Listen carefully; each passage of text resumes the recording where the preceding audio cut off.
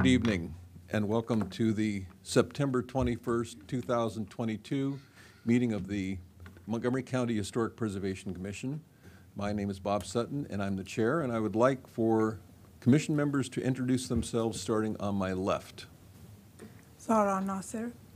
Cristina Arado. Jeffrey Haynes. Karen Burdett. Marsha Barnes. James Dillman. Julie Pelletier. And staff. Dan Bruckert, Historic Preservation Staff. Rebecca Ballo, Historic Preservation Staff. Michael Kine, Historic Preservation Staff. John Lieberts, Historic Preservation Staff. Thank you. The first item on our agenda tonight is a work session for the public and public hearing on locational atlas designation for the Weller Dry Cleaning store at 8237 Fenton Street, Silver Spring, Maryland. Is there a staff report? Yes. Good evening again. John Lieberts, Cultural Resource Planner with Montgomery Planning. So the purpose of tonight's public hearing and work session is to determine whether the Weller's Dry Cleaning site at 8237 Fenton Avenue in downtown Silver Spring meets designation criteria for listing in the Locational Atlas and Index of Historic Sites. Overall, staff found that the site meets the designation criteria as outlined in Section 24A3 of the County Code, and requests that the HPC recommends that the Planning Board list Wellers to the Locational Atlas. The Locational Atlas, under the purview of the Planning Board, is a listing of resources that are potentially historic. The designation protects these resources from substantial alteration until they can be fully evaluated for the Master Plan for Historic Preservation. Similar to the master plan, resources on the atlas must potentially satisfy historical and cultural significance or architectural and design significance. If the building is listed to the atlas, staff will return to the HPC for a later public hearing and work session for its designation to the master plan for historic preservation.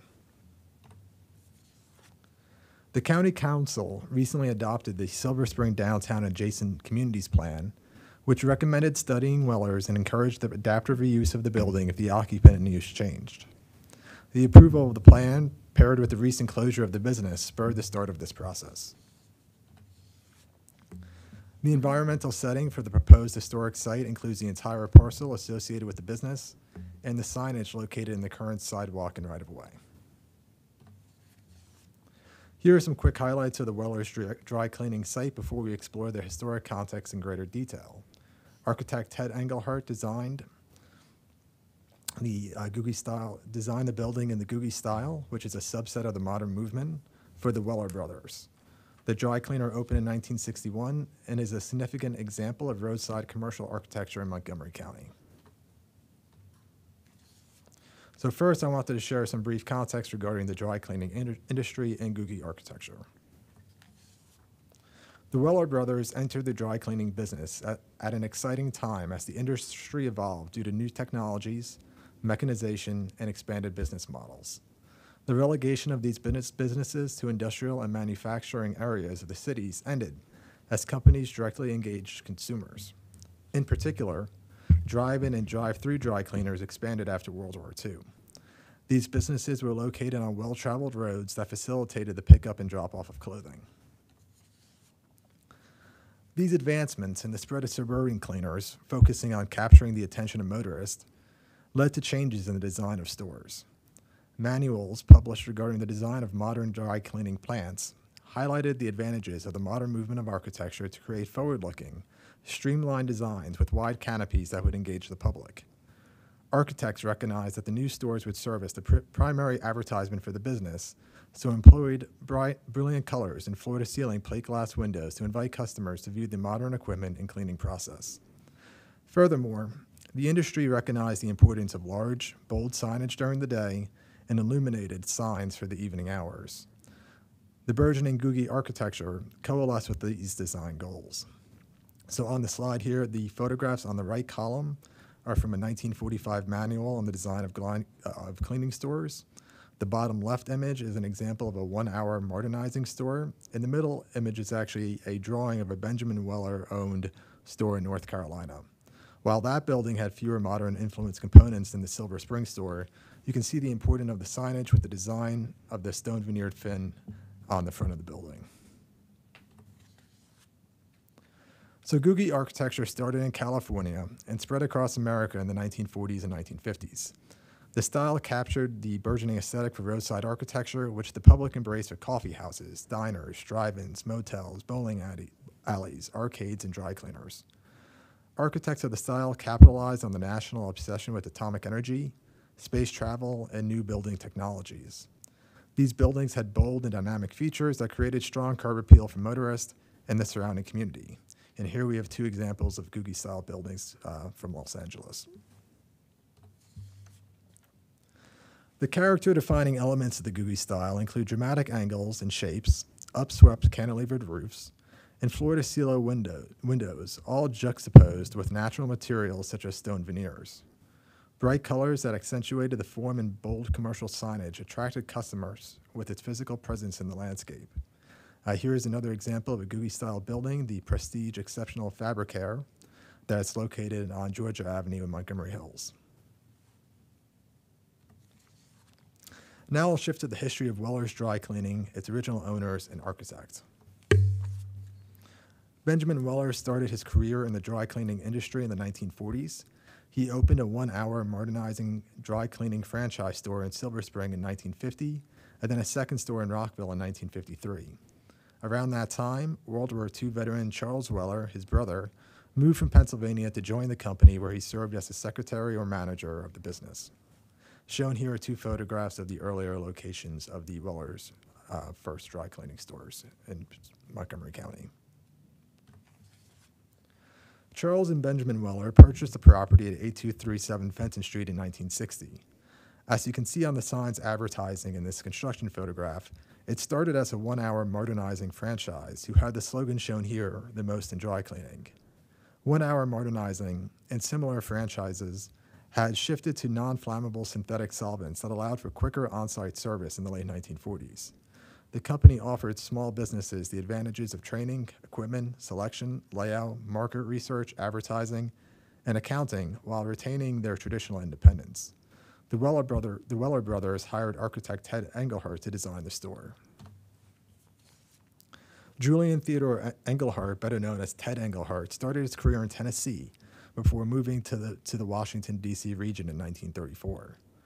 Engelhardt was one of the early founders of the Potomac Valley chapter of the AIA and first served as treasurer before his election as the third president of the chapter. Locally, he designed numerous buildings at the University of Maryland. In Silver Spring, he designed the Operations Research Institute and other churches, schools, and shopping centers throughout the county. The subject store opened in 1961. Benjamin Weller, who had less direct involvement with the business, divested his financial interest at the subject property in 1978. Charles Weller opened and operated the dry cleaners for over 55 years until he died at his home in Silver Spring in 2016. So now I'll shift to the design of the building. Architect Ted Engelhardt relied on the elements of the Googie style to create a landmark building in downtown Silver Spring. He successfully contrasted the solid red and pink striped porcelain enamel box to a stone veneered and lighter projecting section featuring expansive windows and a cantilevered awning that floated in the air. The roof form permitted greater visibility with its floor-to-ceiling windows. In addition, the business featured an original, distinctive Googie-styled sign that oriented travelers on Fenton Street and harmonized with the design of the building. All these features combined to create a playful and quirky landmark that engaged the everyday consumer with a modern and popular architecture in lieu of the high-style austerity of the international brutalist and expressionist styles. Here are the side elevations of the building. You can see the contrast between the porcelain enamel and the stone veneer that anchors the corner. I would like to note that there is an addition to the south elevation of the building, which was constructed prior to 1970. On the facade, the brick veneered addition interrupts the continuity and pattern established by the red and pink porcelain enamel panels. Furthermore, the addition anchors the upswept cantilevered roof canopy to the building instead of the original design where it likely floated beyond the southern elevation. Nevertheless, these alterations do not negate the building's architectural value as it continues to express the core components of the Googie style. So on this slide and on the next slide, you can see the addition on the south elevation, which is pointed out by the red arrow, and a model of what we believe would have been the original design. And here is the building currently, and again, this is looking across Fenton Street, looking east across Fenton Street, and what we believe the original design would have looked like when it was built in 1961. So next, I'll move to our staff recommendations. Staff finds that the site meets 2 designation criteria related to architectural and design significance. The Weller's Dry Cleaning is a rare example of Googie commercial architecture in Montgomery County. Throughout the region, many of these architectural resources have been lost to demolition. The publication, Montgomery Modern, published in 2015, a chronicle of mid-century modern architecture in Montgomery County, documented just 3 commercial Googie-style buildings. So overall, staff recommends that the HPC finds that the Weller Dry Cleaning site meets the designation criteria as outlined in the county code, and that the HPC recommends that the planning board list Weller's Dry Cleaning in the locational atlas and index of historic sites. Thank you. Any questions for staff? Commissioner Barnes.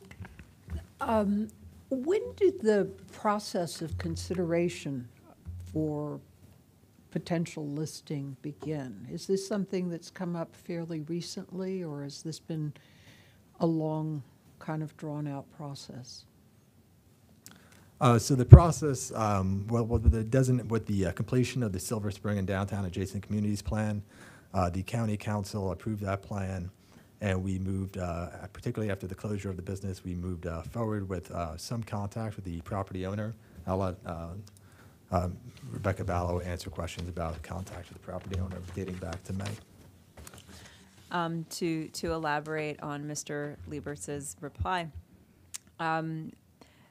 the consideration of this site for listing to the locational atlas was in the draft plan that was presented to the planning board in 2021. It was also part of the draft recommendations that were presented to the HPC at that time, and they were part of the historic preservation staff's outreach and presentations to the broader community at a number of meetings about what our potential recommendations were going to be. We had the ownership of the property was such that we were able to make contact with the current owners in April of this year, and I first spoke with the property owner in May about the process of the listing to the locational atlas, the timeline that was involved with that, and then the recent adoption of the plan by the county council. Because I seem to remember when there was a presentation to this group, and this was something that featured very prominently in that presentation, the Weller Dry Cleaning establishment. And the council approved the Silver Spring plan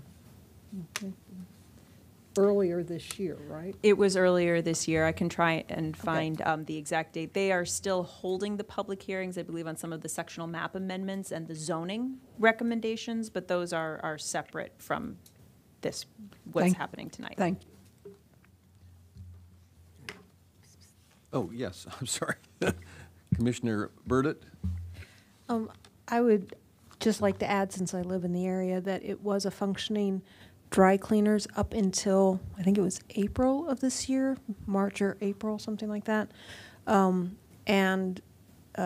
For Charlie was actually involved in the dry cleaning on a regular basis, maybe not daily, but regular basis, up until just maybe 2010, 2012, something like that. Mm-hmm. So it was a part of Charlie, and his dry cleaning was part of the community, really up until fairly recently in history. Great, thank you. Any other questions for staff? Commissioner Doman? Yes, this is kind of a off the topic, I guess, question, but I did take a drive-by the building. I don't live in the area, so I went down to make sure I could see the building. It's suffering a little bit of vandalism and some deterioration right now, but I understand that's been vacant for some time. But my real question is if this moves forward and becomes listed on the locational atlas, one of the prominent features of this building is the stark coloration, the bright red versus the bright white on the thing. And is that a criteria that we deem to be necessary to be maintained, or is a current owner of this free to paint this whatever color they wish? This is Rebecca Ballo for the record. That's a really excellent question. So the color is a significant character defining feature of this building, and the color is not merely painted on these panels, it's baked into the steel enamel. So we would consider that similar to a rusticated brick or a stone, where a historic area work permit is required if you were to paint a rusticated brick. So it's not so much about just the application of the paint. But I think going back to what you said earlier about if it were to be listed on the locational atlas, well, let me clarify. Are you asking if it were listed to the locational atlas, would the HPC be involved in those decisions? Would it come to the staff? Or are you asking a procedural question? Are we going to require that the owner maintain the definite red and white exterior facade of the building? I mean, Can you turn on your, sorry. I'm sorry. Okay. I mean, it's very. I mean, not that I don't like it. I like the building. I like the strong colors on the thing and everything else.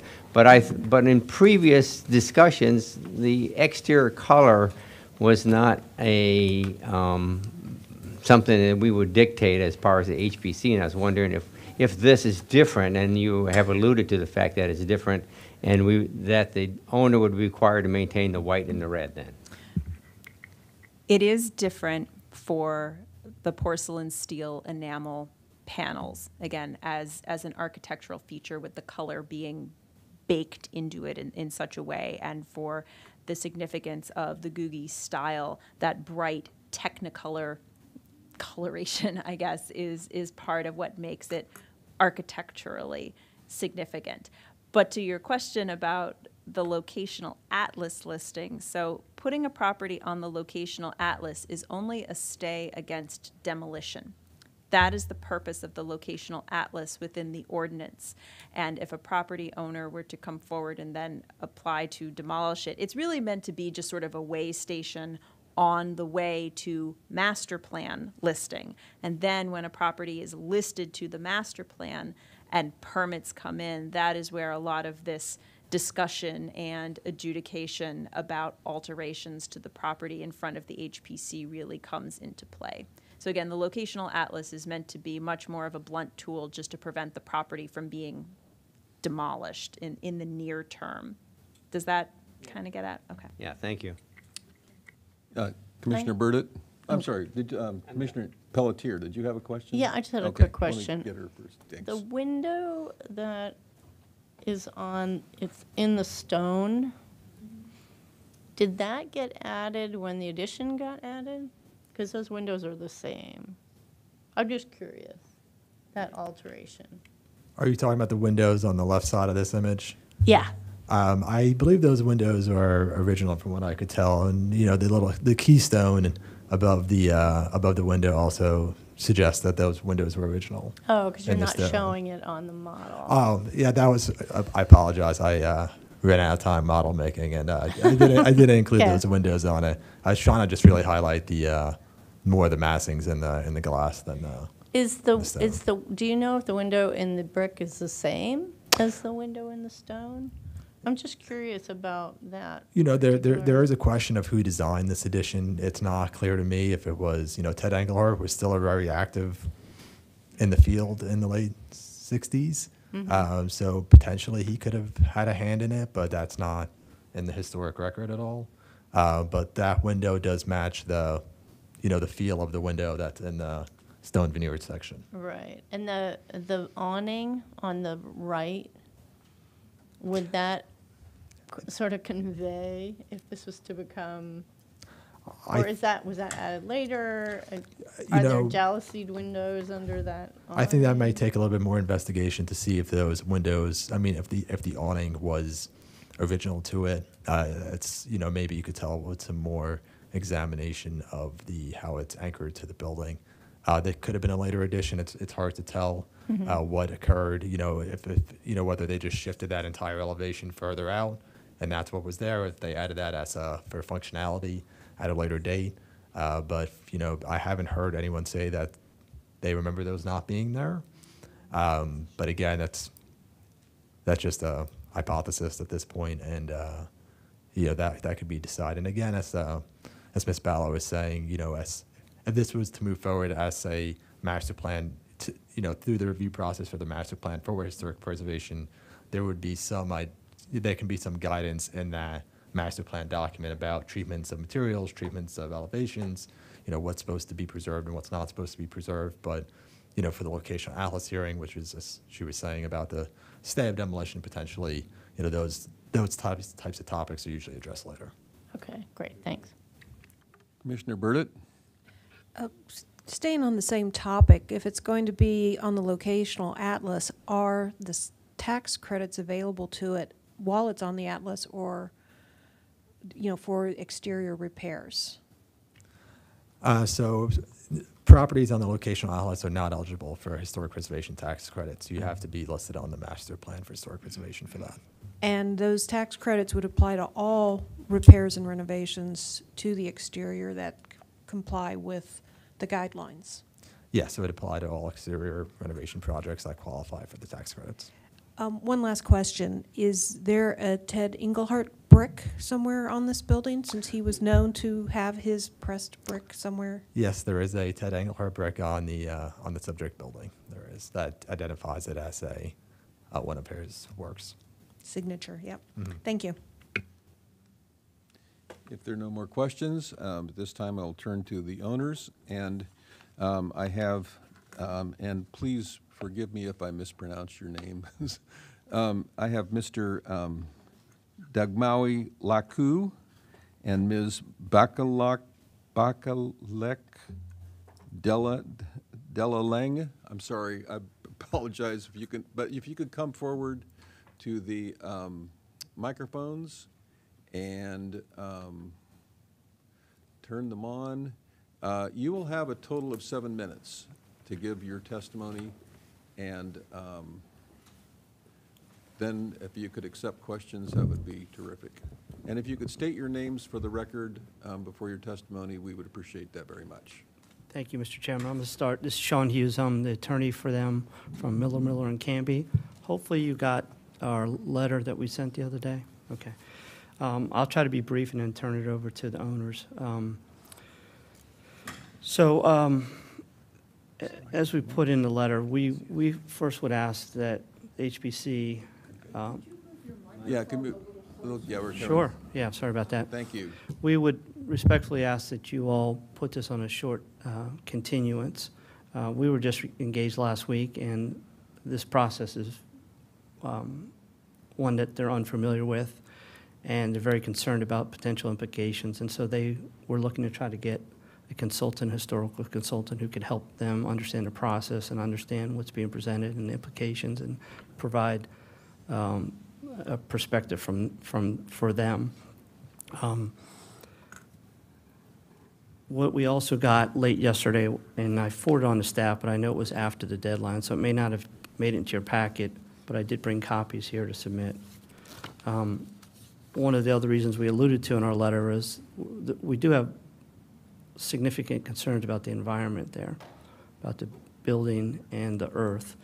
And so, Rebecca, should I hand out copies, or did that email make it into the packet? Sure, please pass it out. Okay. The short version is that we got, through the real estate agent who they've worked with, unsolicited, they got an email from Mr. Brian Dietz from the Maryland Department of Environment. And I'll hand this out in 1 second, but essentially, thank you. There's 8 copies. I got lucky, I think. And essentially in the first paragraph, he said that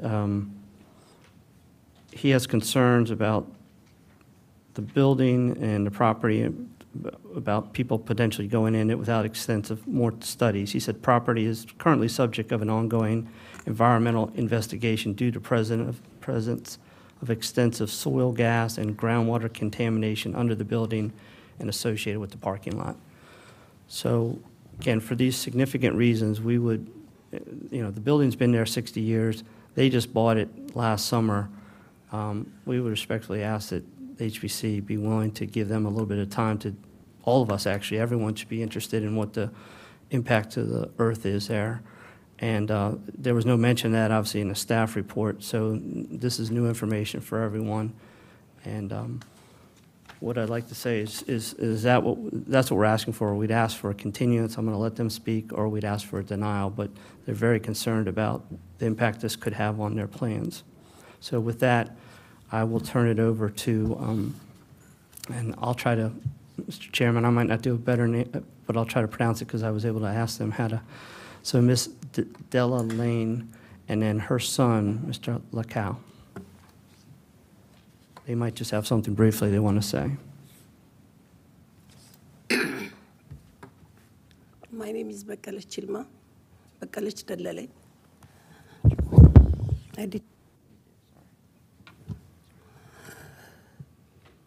My name is Bekalech Della. I'm from Ethiopia. As you see me, I'm black and woman. And I was working very hard to be here. And these cleaners is in that place before I came to this world. And we bought this place as 2021. And how do you choose this place to be historic? And what is the criteria to be historic? And if you see that place and what we are expecting to spend for environmental, I take all that risk. I took all that risk to buy this place. And I don't know how you choose it. I don't know how, if I knew, I'm not going to buy it. Because I'm not rich, I'm trying to get somewhere, but I don't expect this kind of thing to happen. And please, think about it. After I spend my money, and within about 7 or 9, 8 months, to happen this is really sad. And I was with my husband during that time. Now I lost my husband because of pandemic. And I don't have time even to go around. I don't have money to spend for the lawyer. And I don't know how you come and say, this is historic. And please, I'm just begging you just to see.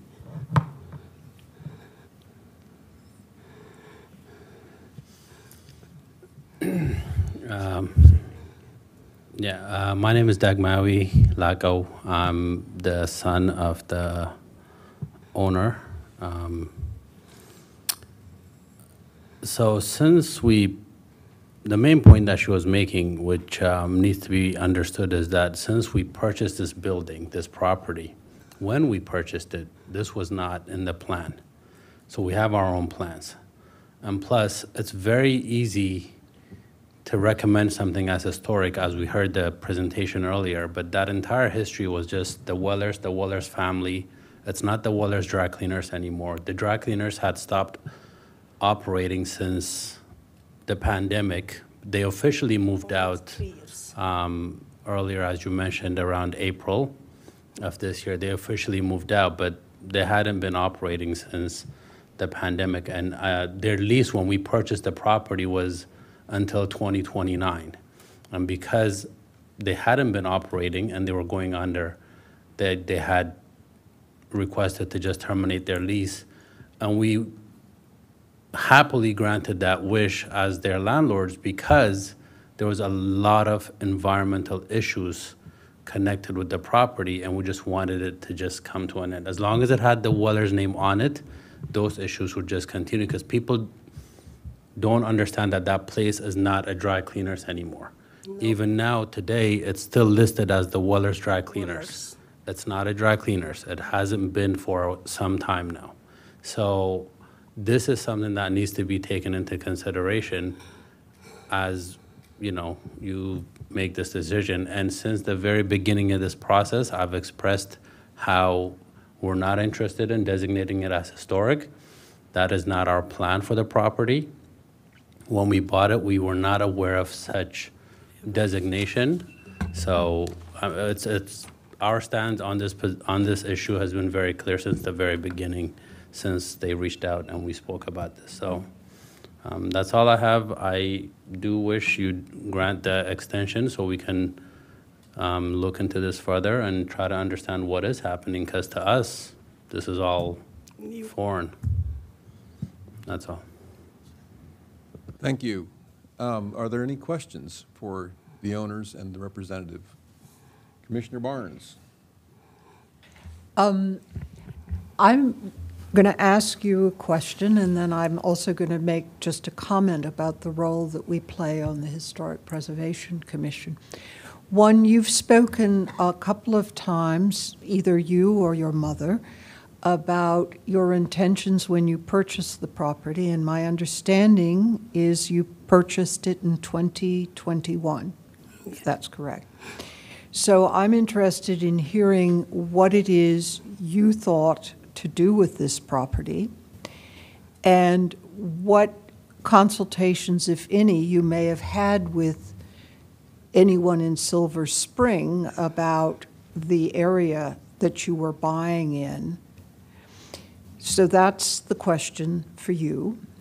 The comment is that you've said you really don't want any kind of historic designation. You don't think it is historic. We will consider a building when it's over 50 years old, and we look for a variety of things. We look for architectural significance, and I think you've heard a little bit about that from the excellent staff report. We also look for cultural significance, and that came up also in the staff report, and you also heard about it from one of the commissioners who recalls that this has been a part of Silver Spring for many, many years. And I take your point that it is no longer Weller Dry Cleaner, but what we as a commission are looking at is the architectural and cultural significance. And now I'd be very grateful if one of you, your mother, you, would address my question about what you had intended and what kind of research you did before acquiring the property. I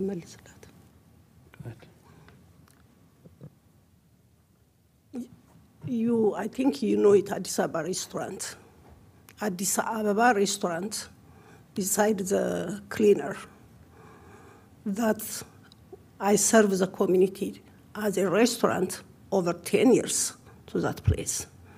And the next property is there. That one is a parking lot.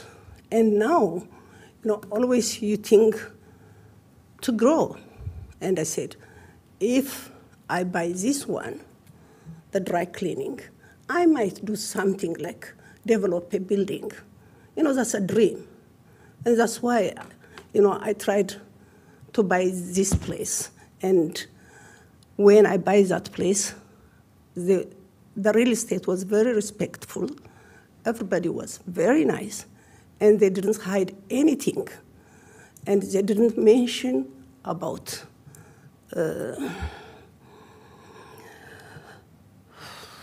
this. We didn't know at all.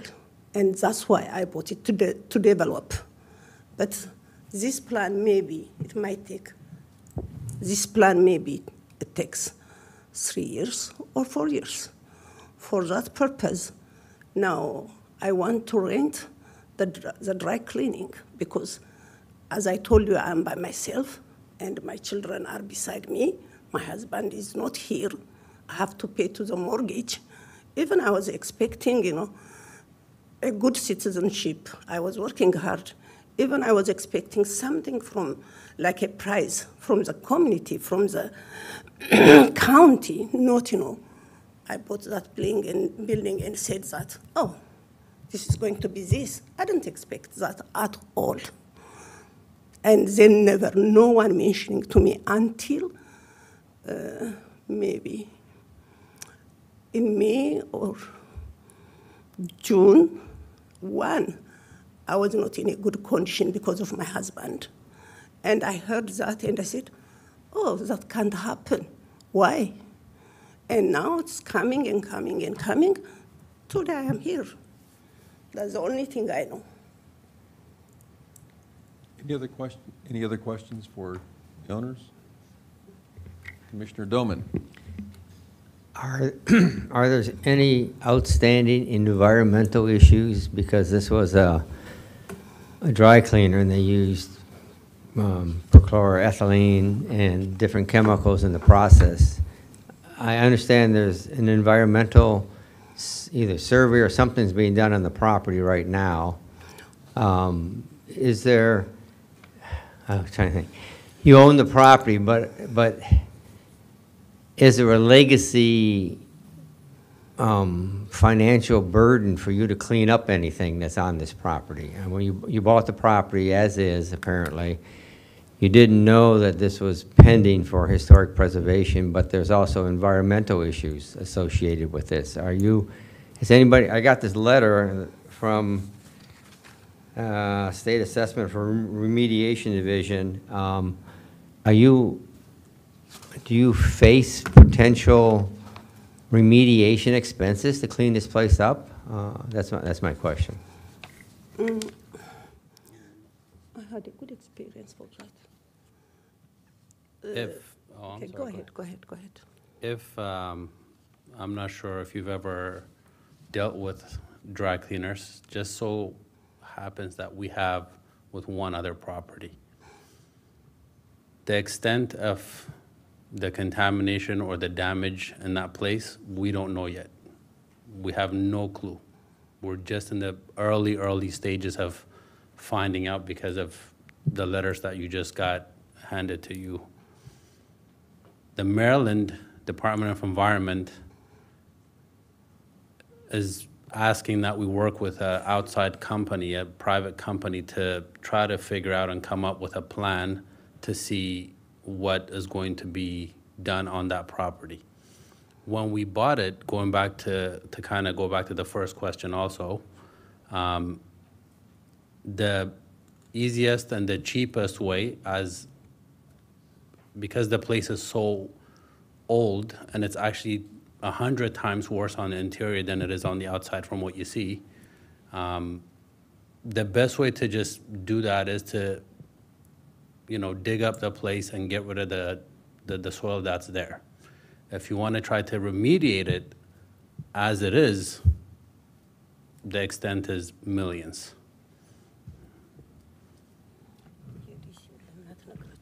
We had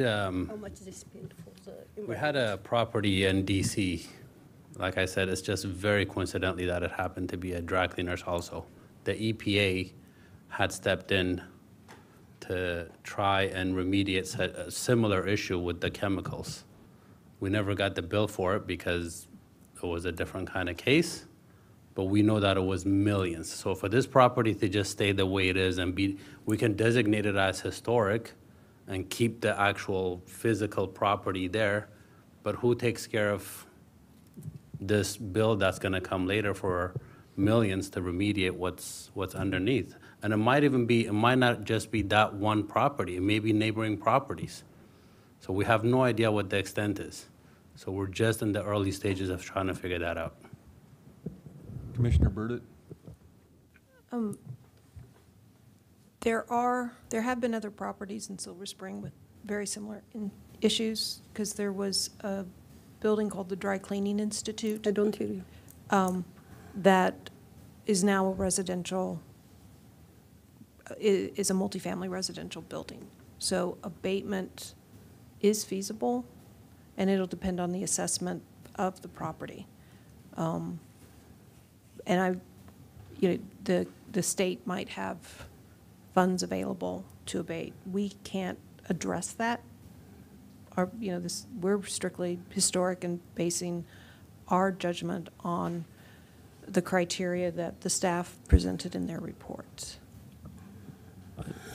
Commissioner, though, isn't environmental something that does factor into the overall consideration of this HPC? Significant environmental on the property? This is It Rebecca could- Ballo for the yeah. record. No, it does not. For the Historic Preservation Commission, it is architectural and cultural significance. The boundary of the site is called an environmental setting, but really that means the boundary within which the HPC has its purview.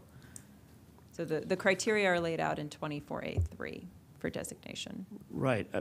I see that. And maybe, again, we were just trying to get our own consultant, and the first consultant I talked to did say that that is a factor. Now, it may not be right in this code, maybe it's a broader one, or maybe I'm incorrect, but it would seem that that has to, in the real world, that has to play some factor, some consideration. I have a question. Any other questions? Me. Here.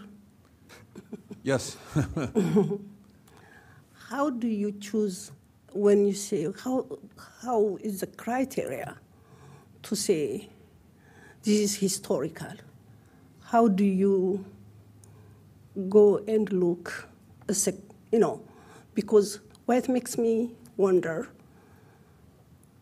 we are to that area, and I heard that for a long time, the dry cleaning was there.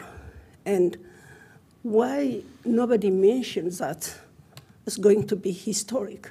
Why after I bought, even it's not a year, why this become historic?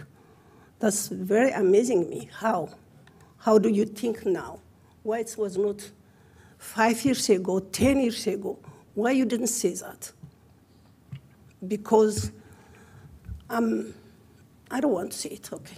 I just stop here. Just to provide a little bit more background, in terms of the review of this property by the planning department, back in 2002, when there was the central business district survey done for Silver Spring after the demolition of the armory, that consultant report also identified this, even when it was younger than 50 years old, that it was something that the county may want to consider for potential designation at a later date.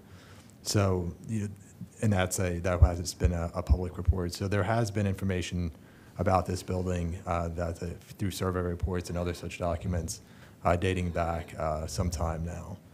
But it was, again, probably more prominently brought up as part of the Silver Spring and Downtown Adjacent Communities Plan. Thank you. If you could, Commissioner Doman, what question is this question? Just a short question. Okay, thank you. If I understand correctly what you're saying, when you bought the property a year ago, you did not know that this property was potentially historic. Nobody, the real estate agent didn't tell you anything. The bank, the closing, nobody informed you. Neighbors didn't tell you. You bought this with no idea that this was a potentially historic building. Is that correct? Exactly, that's correct. Okay, so I got a question. So. One more question. Oh, sorry. Commissioner Pelletier. Sorry, this is Commissioner Pelletier. I'm sorry. So. I just had a comment. Oh, Commissioner Radu. This is Commissioner Radu in response a little bit to the owner's question. I have a book here, and the staff report mentioned it too. It was been published in 2015, and it features prominently this property. So this is not a new thing, and it doesn't have anything to do with your purchase. Okay, thank you. Oh, thank you. Commissioner Pelletier. Well, my question. Is this a question? It is a Thank question. you. But it's not to the owners, it's more to the group, and this is a. No. If it's to the group, we need to do this later. This is questions to the owner. Thank you. If this is a question has to be a question to the owner, then we will have this as part of our deliberation. Okay. Okay? Thank you. If there are no more questions for the owner, you can step back. And I have one more testimony from Deborah Chalfie, and you can come forward, and Mr. you will Chairman. have 5 minutes. Not it.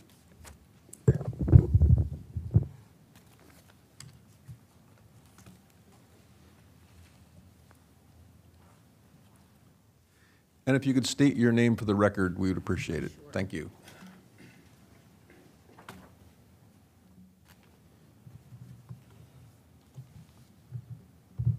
And if you could also state your organization. I will do that. Thank you. Am I on? Can you hear The okay? red, It's red, but, it has to be green. okay. Better. Great, terrific. Okay. Good evening, Chairman Sutton and members of the Historic Preservation Commission. I'm Deborah Chalfie, the Preservation Chair of the Art Deco Society of Washington. We appreciate the opportunity to testify today in strong support for listing Weller's Dry Cleaning Building and signage in the county's locational atlas and historic index of historic sites. The Art Deco Society is a nonprofit membership organization covering the Washington area. Our mission is to foster awareness of, celebrate, and preserve the architectural, decorative, industrial, and cultural arts of the Art Deco era and adjacent modern movements of the 20th century. ADSW commends the historic preservation staff for their excellent and expeditious work in bringing forward the proposed listing of Weller's Dry Cleaning in the locational atlas. We think they've produced a compelling and thorough report in support of designation. Weller's Dry Cleaning is an excellent specimen of the exuberant form of mid-century modern architecture known as Googie architecture. And as the staff points out, Weller's amply meets at least two of the criteria for architectural and design significance. In our testimony, our written testimony, which you should have received, we also argue that other criteria are highly relevant here and should be considered in favor of designation. For example, criterion 2B, the resource that represents the work of a master.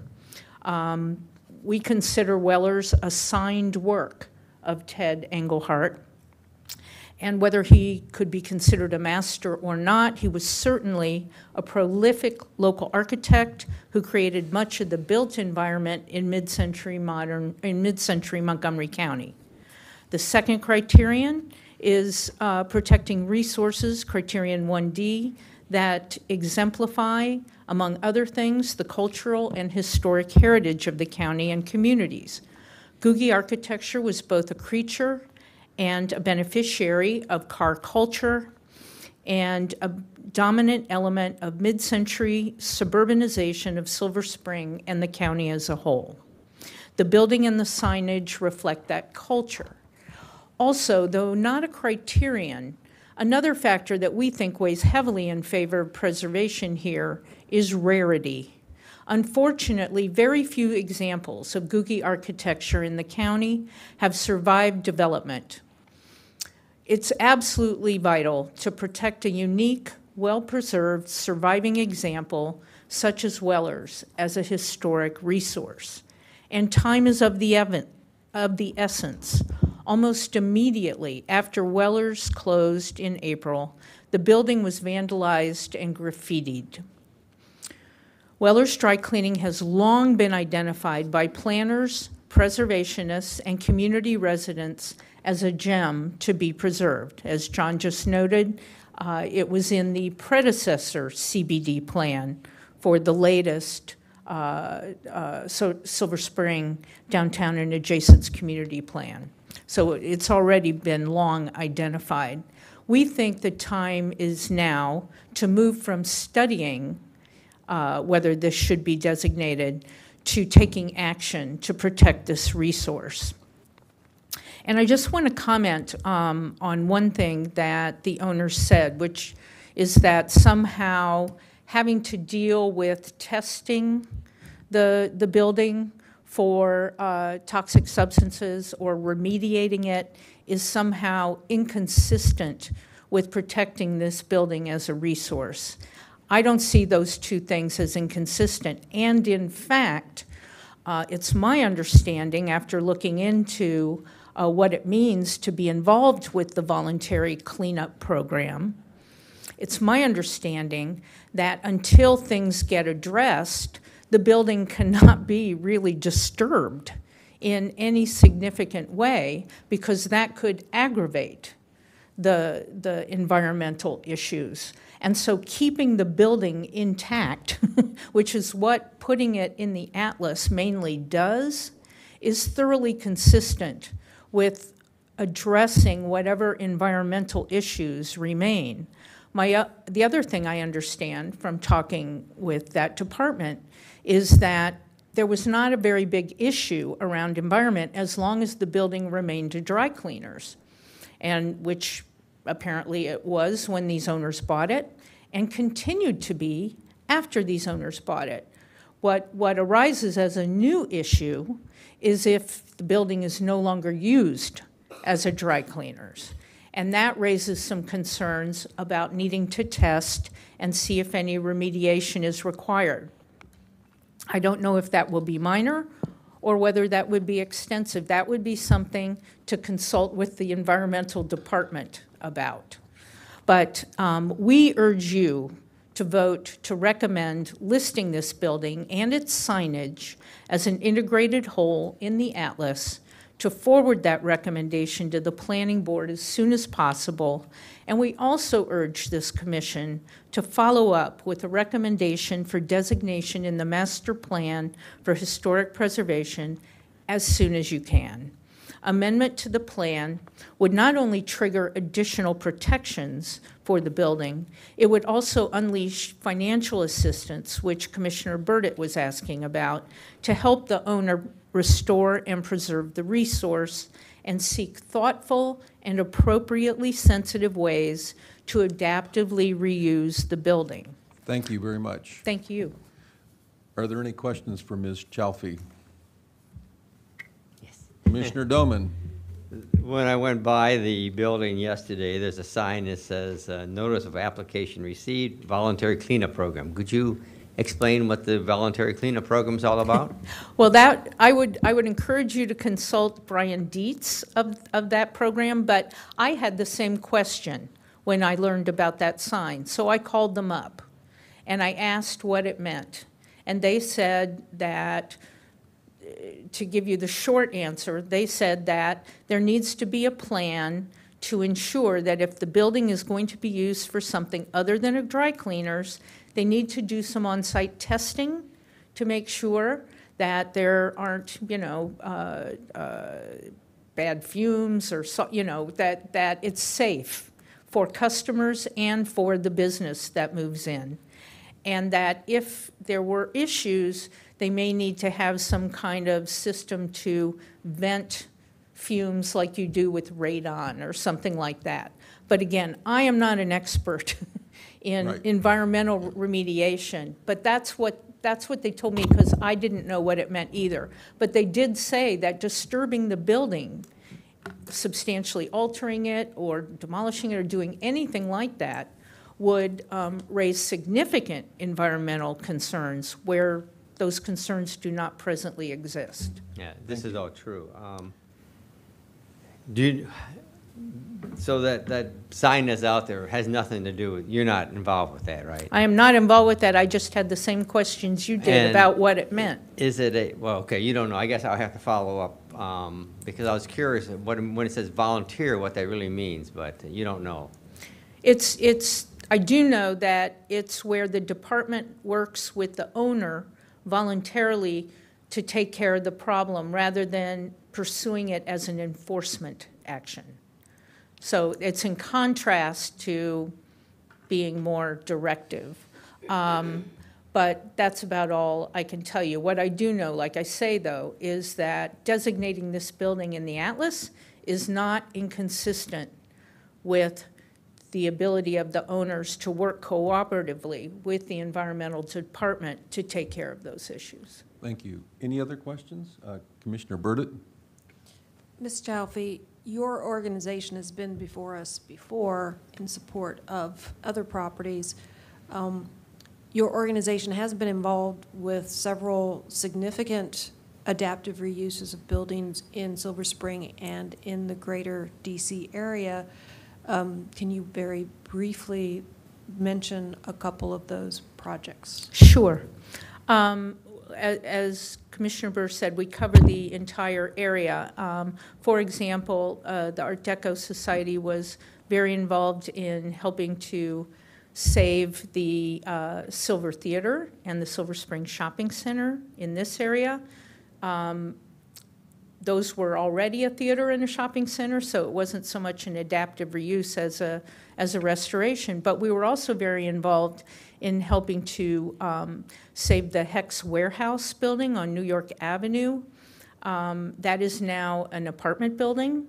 Our organization provided consistent advocacy and advice with regard to that building.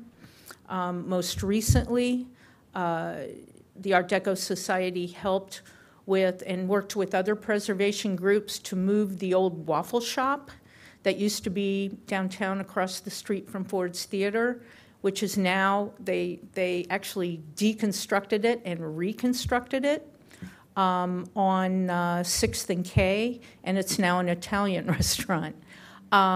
So we've been involved in a number of situations, you know, the Canada Dry building and others, where those buildings have been, or at least parts of the buildings have been saved to be used in other ways. Thank you. Any other questions? If not, thank you very much for your testimony. Thank you for the opportunity You're to very testify, welcome. and please let us know if you have any questions. Thank you. Now we will begin our deliberations. Would anyone like to start off on this project? Commissioner Pelletier, you were itching to ask us questions, as I recall. Yeah, I think I've changed. What you can do at this point. I've changed my mind about that. Oh, okay. Well, I haven't. I don't know. This came up on another project, whose responsibility it is to inform a potential buyer. Is it the real estate agent? Is it like, you know, or is it sort of incumbent on the buyer to do their own research to figure out, you know, if there's something funky about the property that they don't know about? Because we did have another, I can't remember which one it was, but there was another similar situation where the buyers were not aware of the property status when it was purchased. But I believe, to answer your question, and staff can probably help me with this, but the responsibility is not to inform anybody that a building is historic unless it has some kind of a designation that says it's historic. Okay. And in this case, I believe there was no designation. It was part of a sector plan, that it was an interesting building, but it had no designation as historic, and so therefore there was no responsibility from the previous owner or the lending institution to say that this building is historic. And I believe that's correct. Is that? Yes, that is correct. Okay, thank you. Okay, so that's one thing. But the second thing is, I just Googled Weller's Dry Cleaning, and this article came up from 2011 talking about how the resource is not listed on the local atlas or designated. Then down at the bottom, it says that there are plans. It is on the 2002 survey of CBD resources, and there's a number of comments here that would imply that this is going to go forward as a potential historic property. And that was just a quick Google search of the property. So I kind of think there is some responsibility on the owner to do a little digging, especially because this building is a beloved, his Silver Spring building. And if you're from the area, you know anything about it, you know Weller's Dry Cleaning. That's one point. The other point is that if the owner had experience with purchasing dry cleaners in the past, I know they're problematic as far as environmental stuff goes because I've dealt with them myself. So if that was, if that was in the owner's knowledge that this was going to be an issue as far as the chemicals and stuff goes, I think they kind of knew that was coming. I didn't buy the dry cleaner. No, this Thank you. If we have a question for you, we will ask you. Sorry. I'm sorry, I thought it was your son that said that. We didn't buy the property, that's not correct. We didn't buy the. Oh, you didn't buy that property. Oh, I see. It was a neighboring property, and we were next door to a dry cleaner that we experienced neighboring contamination from the dry cleaners, and the EPA was involved.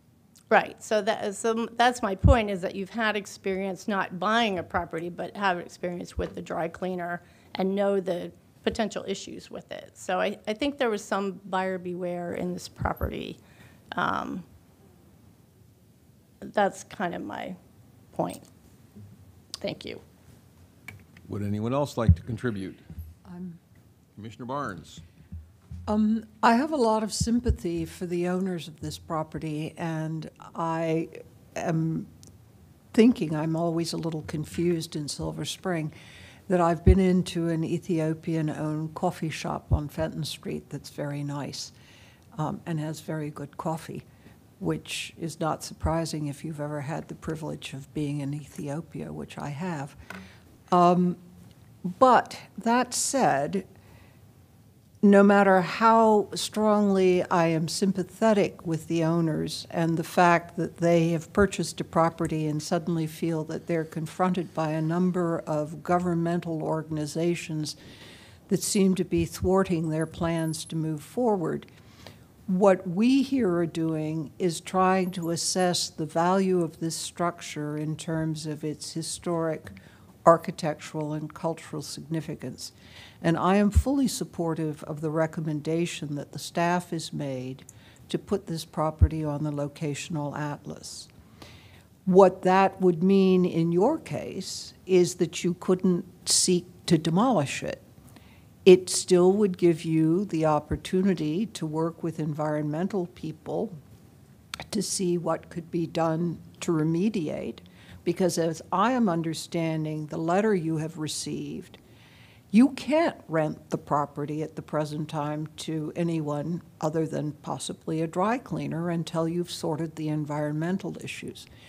So if we move forward, if the majority of the commissioners support this recommendation, we are not denying you the use of the property. We are merely affirming what we view it to be, which is a significant property in Silver Spring. And as I say, I'm fully supportive of the recommendation. Thank you. Anyone else? Commissioner Burdett. As I said earlier, I live in the area, and my family used the dry cleaners for 20 plus years. And what isn't really appreciated by a lot of people, Weller's is kind of unique because it's very recognizable and understandable, but what isn't appreciated is in the next block south and the next block north are also two very fine examples of mid-century commercial properties. Very fine designs. They probably will not survive because they're not eye-catching enough. Now, Fenton Village is a thriving, busy community, and that is almost entirely owed to the way the Ethiopian community has taken it as their own and embraced it, and that is very much appreciated by the residents around and, you know, the greater Silver Spring community. This property is eye-catching, and it would, I can't imagine that if you were able to rent it, you wouldn't be able to rent it in a heartbeat to anybody who wanted to put a cafe, a restaurant, you know, whatever, coffee shop, whatever they wanted into it, because it would be an ideal location. By putting it on the locational atlas, it is protected. By going forward with full historic designation on the master plan, that would open up resources to you, a great many resources, financial resources, at the county level, at the state level, and at the national level to rehabilitate this building. And that is worth keeping in mind, that you will have resources available to you if you support this designation and if it moves through very quickly. And as well, once this gets out that this is designated, it will actually improve the value of your property, because it will, once it's restored, it'll be eye-catching. It'll be the sharpest place on Fenton Street and the most desirable place on Fenton Street to operate a business, to have a restaurant or a cafe or whatever activity you want to put into it. And there are multiple options that would be very desirable. So I think you just need to, I know this is very frustrating, and it's not something you really understand why we think this is a great building, because it dates back to a period before, you know, you came to the country, and frankly before I was born. But it is a unique building, and because of that, people like it a lot. They appreciate it. They want to save it, and it isn't just us. It's other people within the community. And I think you will find that if you are accepting of this and going with this and getting it designated on the master plan, you will achieve greater income than if you just, you know, try to not get it designated and tear it down. As a follow-up to that, there's an article in Forbes magazine, I believe it's August 2018, that cites a number of studies that have been done about historic properties. And it's very clear that when it's designated historic, it adds value. It becomes more valuable, and I recommend that to you. Any other comments, deliberations? Commissioner Doman, one more. It's Commissioner Doman. I guess I come from this a little different angle on this thing. Having read the letter that the lawyer submitted on behalf of the applicant,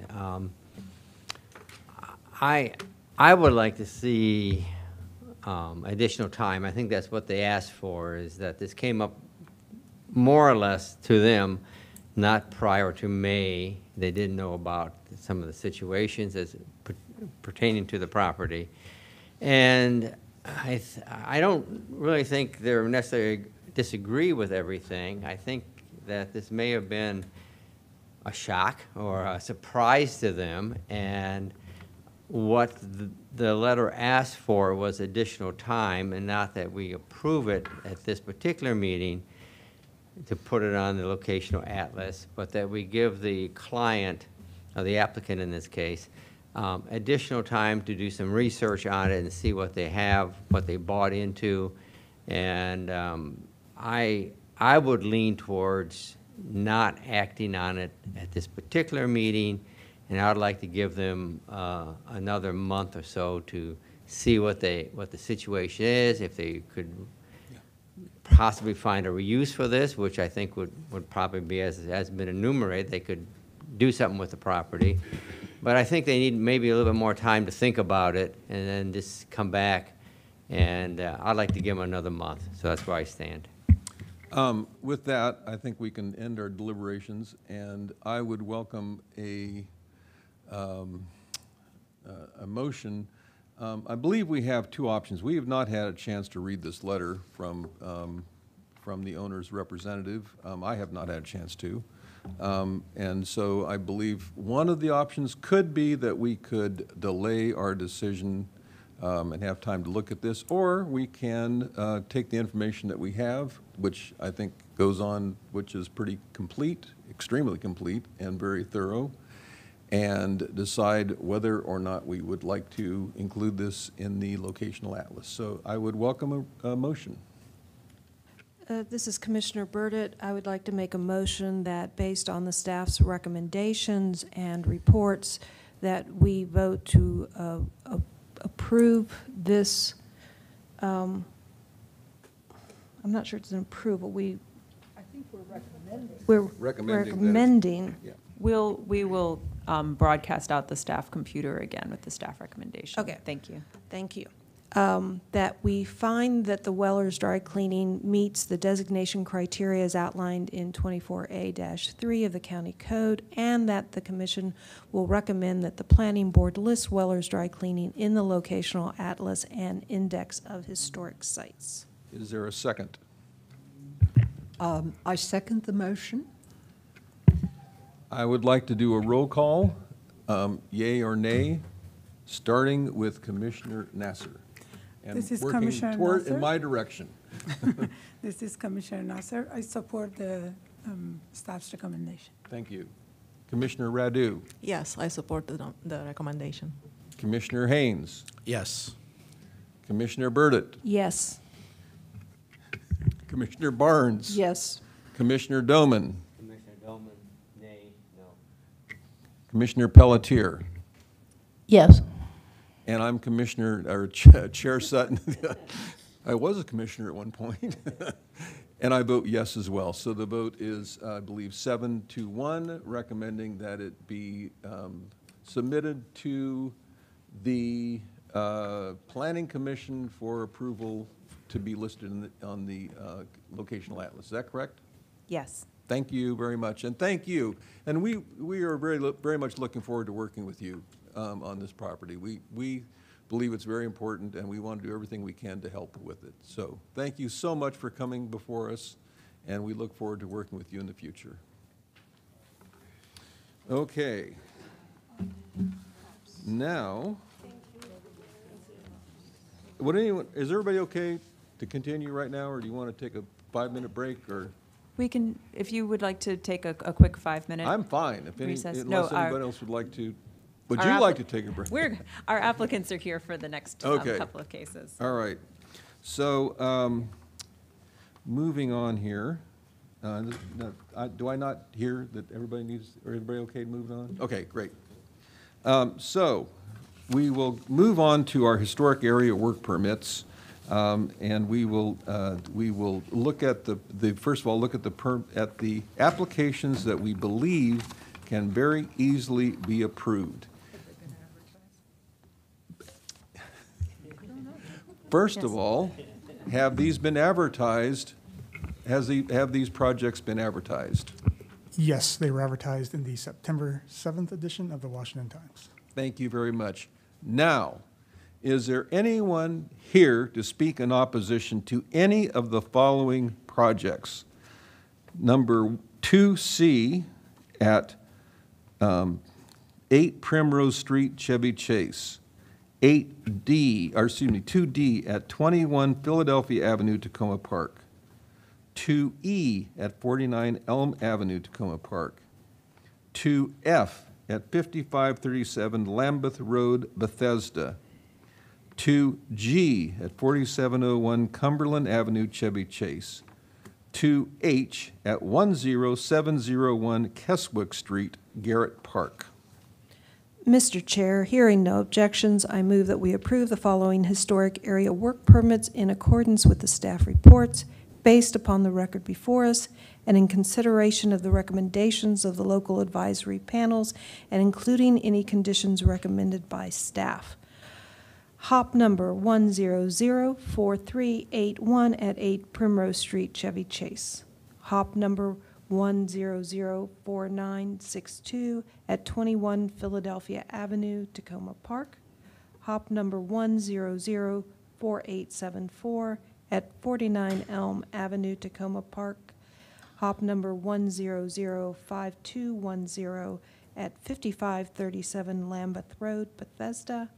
HOP number 1005314 at 4701 Cumberland Avenue, Chevy Chase.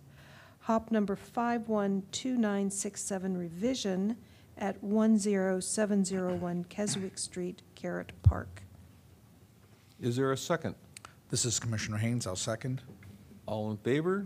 Aye. Aye. Opposed? Thank you very much. All of these have been approved, and I want to thank the owners for giving us projects that could very easily be approved. If there are any questions moving forward, you're welcome to speak to staff starting tomorrow. Next, we will hear project number 2A, at 6712 Westmoreland Avenue, Tacoma Park. Is there a staff report? Yes, there is, Mr. Chair. This is the staff report for 6712 Westmoreland Avenue in Tacoma Park. It was constructed in 1923 and is designated as a contributing resource to the Tacoma Park Historic District. As such, it's to be reviewed under the Tacoma Park Guidelines, the Secretary of the Interior Standards, and Chapter 24A. The applicant proposes to rehabilitate the house from a vacant residential property and turn it into a single-family house, including removing and raising the roof, constructing building additions, replacing the non-historic vinyl windows, and demolishing a non-historic outbuilding. Additionally, the applicant proposes to remove the existing aluminum siding and restore the wood siding underneath, and replicate the decorative brackets where necessary. Excuse me. So this is the subject property along Westmoreland. You see the grade raises significantly up from the street level. Because the property's been vacant and the landscape has been allowed to grow, the house is difficult to view in two-dimensional photographs, but is a little easier on site visits. And then this is, you see the house is almost completely obscured by the vegetation, looking at it from the right side. And then from the rear, you see the grade comes up. You'll also note that the property to the left has a large rear addition behind it as well.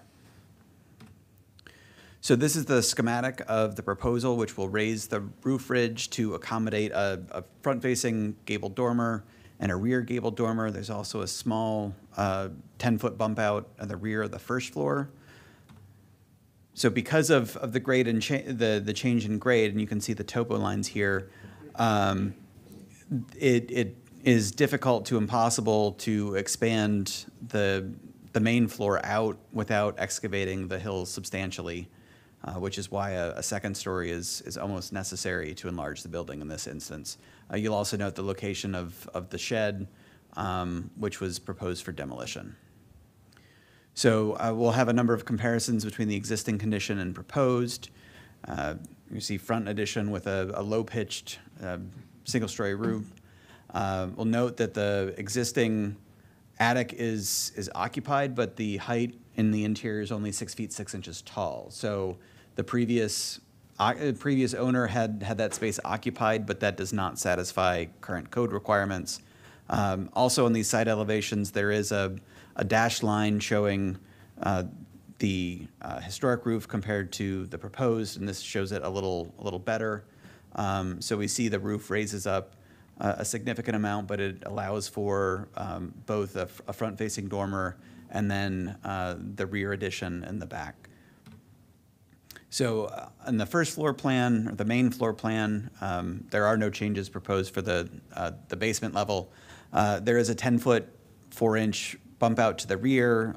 The walls are inset by approximately 8 inches on either side. The second floor is all brand new because it was just attic space that was not supposed to be legally occupied.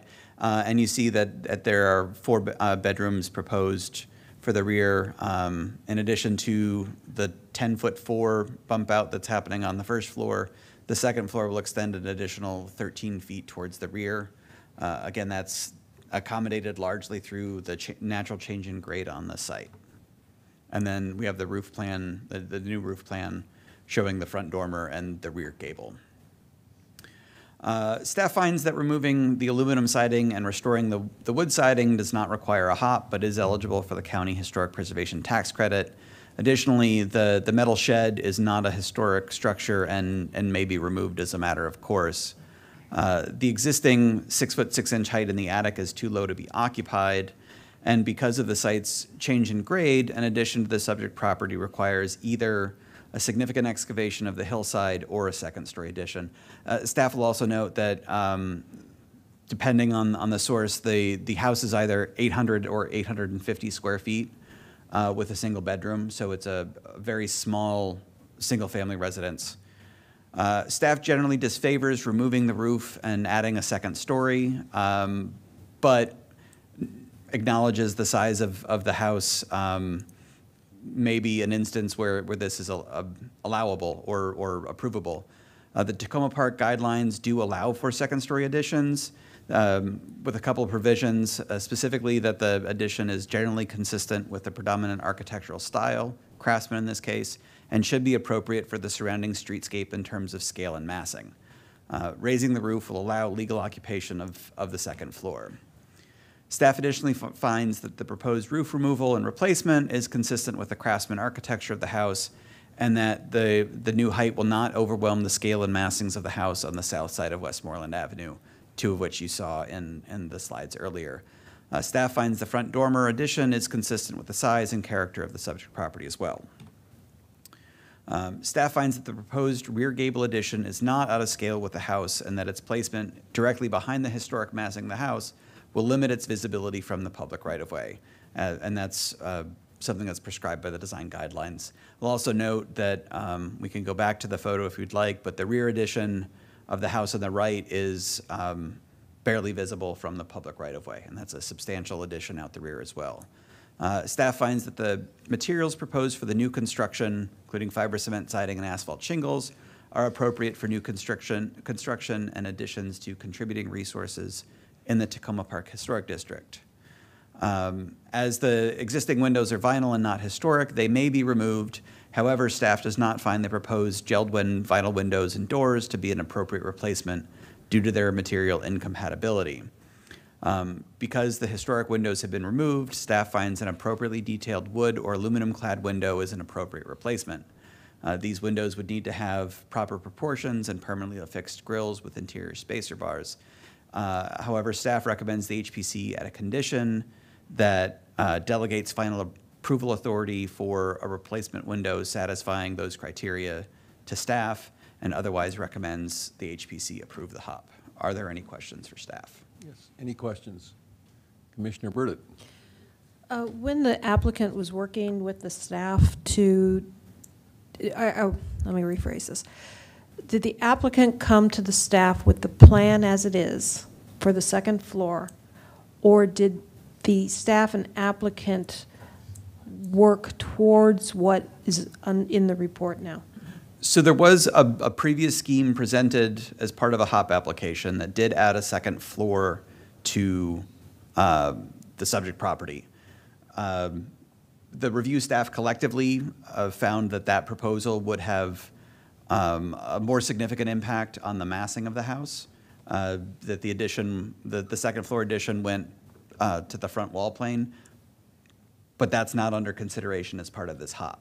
So staff relied on guidance from other properties, both on the block and in the surrounding area, and other building additions in the Tacoma Park District, primarily in along Westmoreland and Walnut. There were enough building additions that we could use those as case studies to guide the applicant into this current proposal. When you were working with the applicant, I mean, if you could pull the second floor plan up,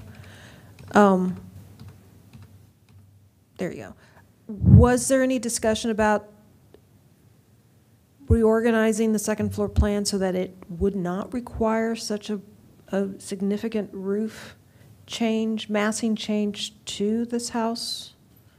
Well, I mean, again, most of the addition is inset from the historic wall planes and under a rear gable roof that is going to be behind the new gable roof. So, you know, when viewed from the public right-of-way, staff determined, and staff's evaluation, the rear addition would be less visible from the public right-of-way, so it would have a less significant impact on the character of the resource in the surrounding district. If you look at the photo presented here, you know, you'll note that both the rear addition to the property on the left and the solar panels are virtually invisible from the public right-of-way. Now, some of that has to do with the fact that these lots are only 42 feet wide and the side setbacks are relatively narrow. But staff, in staff's estimation or interpretation, the rear addition will not be highly visible from the right-of-way, and its mass will not have a substantial impact on the character of the surrounding district, in large part because it will be obscured by the new side gable roof massing. The much higher roof, Mhm. which the roof is being raised by how much? I believe it's an additional 6 feet. I, I mean, the applicant's here, and he can answer that specific question. So, here we have 6 feet 11. Is it, the applicant can provide those figures. I don't have them at my fingertips. I've got a question. Commissioner Pelletier? How is the grade in the back being managed? Because I'm looking at all it's showing is a big step up from the first floor, a vertical drop from the second floor to the first floor in the landscape. Is that a retaining wall? How is that? If you go to the rendering, the 3D. That was in the front, sorry. Okay.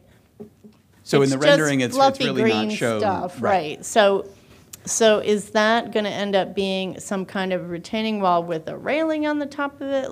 Like, what's the structure of the second floor? So, Is it I mean, footing? the existing site plan does show a retaining wall in that location. Some of the landscape features are difficult to discern because the site is so overgrown. But if you look at the site plan here, where that drop-off occurs is where this set of stairs are. Oh, there is a retaining wall there. And then it identifies a retaining wall there. Okay, and not on the other side, though, Correct. currently. But if you weren't able to make a drive-by, you could. I did, I just walk- didn't see anything. Exactly. Yeah. And even on foot, you could walk up to that and you wouldn't know it until you hacked through it with a machete. Right now. Yes. But like in the future, I'm just curious what you're going to see from the street. But if you're saying there's already a retaining Yeah. wall there, then that's fine, thanks. Any other questions for staff? If not, I would welcome the owner, believe it's Mr. Norman Green, to come forward. Nope, wrong case. This is What? Mr. Barman. Where am I here? Oh. I don't know. I apologize. I have a Norman Green, and I'm sorry. I apologize. The identified name of the owner on the agenda is incorrect. The applicant is Amit Barman. Okay. And he is here. Oh, okay. Mr. Barman, I am so sorry. Let me start by apologizing. And if you could come forward and turn on one of the microphones, push the button till it turns green, and give your name for the record, that would be wonderful. And let me write this down. Mr. Barman. Amit. Got it. Thank Hello. you so much. Yeah. And you'll have you'll have 7 minutes. Good afternoon, everybody. My name is Amit Barman. I'm the owner, architect, and also the builder of this project. So this is my baby. It's now, like I'm not. One thing to clarify your site, that retaining wall issue. So we have been designing this project for a while. We had the meeting with tree conservation people, and then one thing that came up that there are a bunch of trees with the roots over there, and that retaining wall is that that's where like the existing house and between the retaining wall there is that 10 feet gap, which is like right now kind of patio for the existing house. So what we if we can go to the side view, please, the side elevation. Like, so the discussion with him was that there are trees with the roots in there, so we are not supposed to like go underground or have least disturbance underground. So what we came up with that we are trying to use the ground as is. So that's where it's a good and bad thing coming up for us, that because the ground, we cannot touch the ground, all we can go is that 10 feet or 10 feet behind the house because that's where the retaining wall and I have the level ground. So first floor can go 10 feet. After that, we have to no other choice but to go in the second level, which if you see in our floor plan is that the second level opens up to the grade because that's where the grade takes it to. So, so there are two challenges we had. One is that we cannot go beyond in the first floor. And the second floor, if we maintain the existing roof, it's only 6 feet 6 inch. So we cannot have any significant addition in there or legal addition in there. And the house is only 1 bedroom at present. So to make it livable for, normal family, we had to add some more rooms in here. And that's where we came up with this solution. And as you see, the house was vacant for the last few years just because no one could see themselves in there because 1 bedroom doesn't cut for any family. So we are trying to make it better for everyone and make it a habitable, bring life to this house again. And then again, we worked with Dan for a couple of rendition, going back and forth, and then we thought we came up with a solution that will be nice for the neighborhood, maintaining the look of the neighborhood, and it will become a nicer looking building than what it is now. It's but then again, the main, all the thing about the roof, the main reason was like we cannot touch the ground, cannot excavate to go to the back, and we cannot maintain the existing roof profile because of the height. So. Thank you. Anything else? Are you ready to accept questions? Would you like to add anything? No, I mean, one thing I would definitely like to add is that we worked with Dan going back for in a lot of details of the house, and then we are trying to maintain the historic look of the house as much as possible. And we really like, because like I said, this is my design and my building, so I'm trying to give life to this baby. So I will go beyond required to make it nicer. That's all. I mean, the front landscape and stuff, everything will make it much nicer than what it is now. So it will be a better looking building. So thank you very much. Yeah, now thank you. I will welcome questions. First, Commissioner Barnes. Mr. Barman, please, if you'll stay. Two Yes, quick please, questions for you. How much will the roof actually be raised? I was rather confused when I looked at the drawings. Was it 7 feet? Was it 8 feet? So from right now 6 feet 6 inch, we are making it a 9 feet ceiling. So yeah, so like a total will be altogether from the existing to the new, it will be like 4 feet exit. Oh. 4 feet. 4 feet. That's very different than the, I'll find it here. The second question I had for you is the staff has proposed a series of, a condition about the windows. Right. Are you aware of that, and are you happy with that or accepting of that? Yeah, I'm accepting of that, yes. Okay, thank you. I want to come back to this very nice drawing that had me so confused that it's not that one. The rendering? It showed 6 feet 11, and then it shows the roof line, and then it's number 23. And perhaps it's just my inability to read it, but it shows the existing roof as being a little bit below 19 feet, and the top of the new roof as being 26 feet. This is number 23, page 23, I believe, sheet A21. So I was just trying to understand. That seems to be rather more than 4 feet.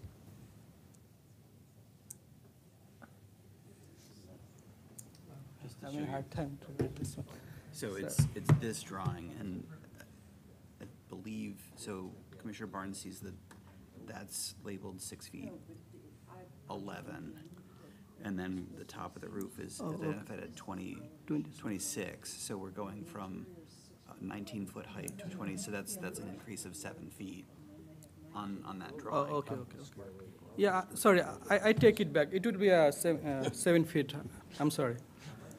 7 feet tall. 7 feet tall. I'm sorry. Thank you. Any other questions for I have a question. Commissioner Pelletier? If you can't touch the ground with your second-story addition, what's the foundation of that? So we are doing like isolated foundation, so pier footing, and the addition of the 10-foot will be on the deck, it's like a crawl space kind of. So we have a retaining wall. We're gonna rebuild the retaining wall. Right. And then it will be laser beam, and it will be just like a deck with a crawl space. So it will not touch the other part of the ground. So it's a slab on grade, the second story? We'll be putting a deck, just like with the retaining wall. So the retaining wall become the back side of the wall, and from here, our the front side, the existing building is like their floor is like 1 foot higher. So from there, we run the pressure-treated wood and hang on to the retaining wall and build the floor on top. So it'll deal it like a crawl space. Right, but what is supporting the very back of the addition? That's the retaining wall. We are going to rebuild that one. The retaining wall is at the beginning of the addition. There's a whole 10 feet or so that goes back from there where you're sitting up on the upper level. So the top one will have a foundation. So you're going to do a footing and a masonry wall? You're going to do piers? Like With how the is pier, that? With the pier. The second floor will have 3 piers, and that will have the crawl space floating on top of that. So we have the retaining wall. We had a section. Is it possible to share that? Yeah.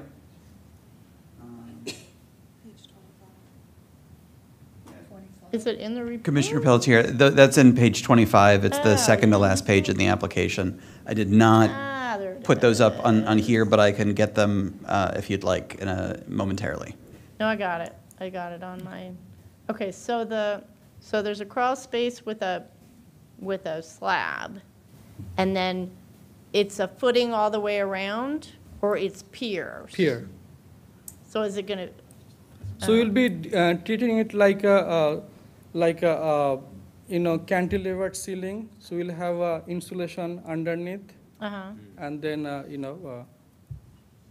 How is it keeping out the dirt, or is it not? I'm not fully understanding how this works. If you I don't know, cannot show it here. So when the section is like the second floor will be like somewhat like when you have a 10-foot ceiling here, that ground would be like around like at a 6 feet. Something give or take. I don't have the exact grading information, but the second floor would be at a few feet higher than the ground. Right, So I got we'll that. be- I'm looking at yeah. the section. Right.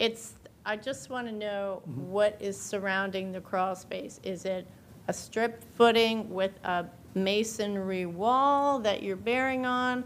Do you have 2 piers with a beam going across? We have piers with the beam going, and we'll have a insulation from the bottom with the Okay. soffit. Okay, so I don't think the section as you've drawn it is quite right. But that's fine. That was my question. So you're not digging a full trench across the No. back. You're just going to have piers in the corner. Right, so that came as a recommendation from the tree conservation that it cannot touch the ground too much. Gotcha. Okay. All right. Thank I you. believe Commissioner Nasser had a Yes, question? this is Commissioner Nasser. I have a question about the room that is labeled as office on first floor. Why it's not considered as a bedroom? Well, that is right now, that house has 2 rooms. One this office, and it doesn't have any closet or anything. And the second one is the bedroom with the closet and things. But the dimensions of the room, let's it to be considered as a bedroom. Or on the deed, it says just 1 bedroom. I'm just curious how come that room with all the windows and the sizes kind of very close. I mean, it's sufficient for a bedroom. Why it's not considered a bedroom? Well, the thing is like, to my understanding, to consider something as a bedroom, you need to have a closet in there. Oh. Yes, so this one, existing one doesn't have a closet, and it does serve as an office right now, whereas the bedroom is the bedroom. So we just kept the office as is. All right, thank you. Thank you. Commissioner Haynes? Thank you. I will say overall, I think the direction that you're going is a good one. I think the concept of adding a second floor and the way you've done it does maintain the character of craftsman homes and would be consistent with the streetscape. My question is more the proportion of the second floor addition. And I'm noticing that you are doing a 9-foot ceiling, and then it looks like you've got another foot to your roof spring point. And I'm wondering if that could be brought down to get a better proportion.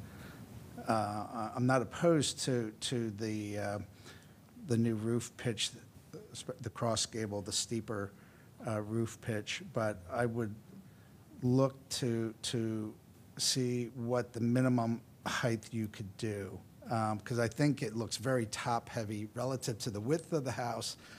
The new roof and dormer in the front looks very heavy for the bottom portion of the structure. So I think that would be really one way to your spring point, roof spring point could be brought down maybe a foot and a half, and I think you'd get better proportions to the massing of the house.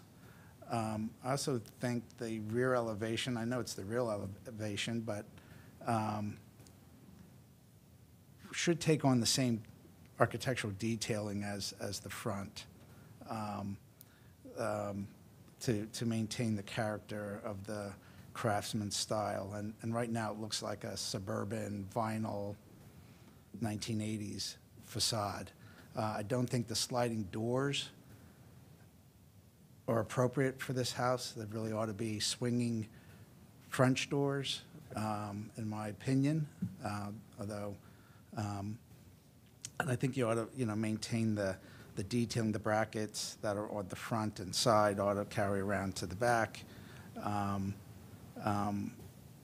I maybe consider a small window in the closet just to balance that rear facade, or maybe a window up at the attic level, again, to avoid what is a very sort of bland rear facade. But otherwise, I think you're headed in the right direction, and with some finessing, I think the facade would be proportionally better and consistent with the streetscape and other craftsman style in the neighborhood. Thank you. Any other? If there are no more questions, thank you very much. Thank you. Appreciate your testimony and answering our questions. And I think we are ready to start our deliberations on this project. I would like to start on this project. Normally, I would not be thrilled with a second-story addition like this, but I think there are two things. First of all, this house really is not usable as it currently is. I think it needs something, and I think the second-story addition is reasonable, and I think most of the design is reasonable. I actually like Commissioner Haynes's idea of perhaps lowering this roof by as much as possible. Sure. And you could work with staff on that. But I think it's something that we should approve, because I would love to see this house back in service. Right, yeah, absolutely. Thank you. Anybody else? My concerns with this proposal, or the top, was the fact that it so radically changed the appearance of the house. What was a low-rise, one-story bungalow all of a sudden becomes a two-story craftsman house, and it loses everything about it that it was prior. And we see a lot of large additions on historic properties, a lot. And we've seen additions put on historic properties, but generally they do try to, the addition is in keeping with the original appearance of the house. I feel like this is making a new house completely. It may look like the rest on the block, but it doesn't look like what it used to look like.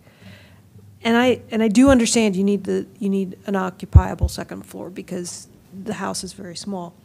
But I agree with Commissioner Haynes. You need to bring your spring line or your spring line down, your ceilings down. Your spring line could actually be around 7 feet within a rim around the room, and your ceiling at 8, and have a little, rise to it within the room, and then keep it at 8. And that's going to bring that entire roof line down a lot, which I think you need to do. And if you can, to whatever degree, flatten it out a bit, if that's possible. It's a difficult site, and I appreciate everything else you're doing with the house, uncovering it from the vinyl or aluminum siding, whatever it was, putting in new windows, freshening it up. It's going to look a heck of a lot better than your other neighbor next door with that awful addition that was allowed at some point. No. But I also agree with Commissioner Haynes about the back elevation looks really, nothing. It's just, it looks like a shed. And then the other thing is, you don't show any closets in your new bedrooms, so you better get them in there. So. Actually, I do have, probably I didn't show the Not in the folding doors. No, you show them in the master closet, but the other ones, you don't have closets in them, so you need to get them in there. The bedroom one, the wall you see there, that's the closet. I just didn't forget to put the door in there. But Well, bedroom 2 needs one. Yeah, I see that. Yeah. Okay, thank you. Thank you. Anyone else? If not, I would welcome a. I'd like to one make more? a Okay. motion. Oh, I'm sorry. Yes. I would welcome a motion. I would like to make a motion that we approve this hop with 2 conditions. The condition outlined by staff in the report, and the condition suggested by a member of this commission this evening that the roof line be brought down by a foot. Is there a second? This is Commissioner Haynes, I'll second. So let's do this properly here. So you are making a motion that we approve hop number 1001229 at 6712 Westmoreland Avenue. Correct? Thank you for that friendly amendment. It's not an amendment. All in favor signify by saying aye. Aye. Aye. Aye. Anybody opposed? Thank you very much. Thank you. And you can work with staff with the suggestions we made. And if there's something significant, like if you decide you want to do more with the rear, it can be brought to us as an amendment. It's very simple. But thank you very much, and we really look forward to seeing this completed. Thank you. Thank you, everyone. Thank you. Okay. The next project is a hearing that's been held over deferred from August 17th at 1 High Street in Brookville. Is there a staff report? Yes. And I'm not sure exactly, I don't recall having done this as the chair. So do we do a staff report? Or I'll do a very brief okay, thank you. Summary, yeah. Because there were some questions that have been answered, and I'm not sure exactly the sequence that we handle this in. So That's you do right. your staff report, then we will call on the owner's representative. Okay. So this is a primary resource in the Brookville Historic District. And the proposal was for an addition, hardscape alterations, and fencing. As you noted, this hearing was continued from the August 17th meeting, and the HPC requested town setback requirements and property line information. And the applicant has provided the following.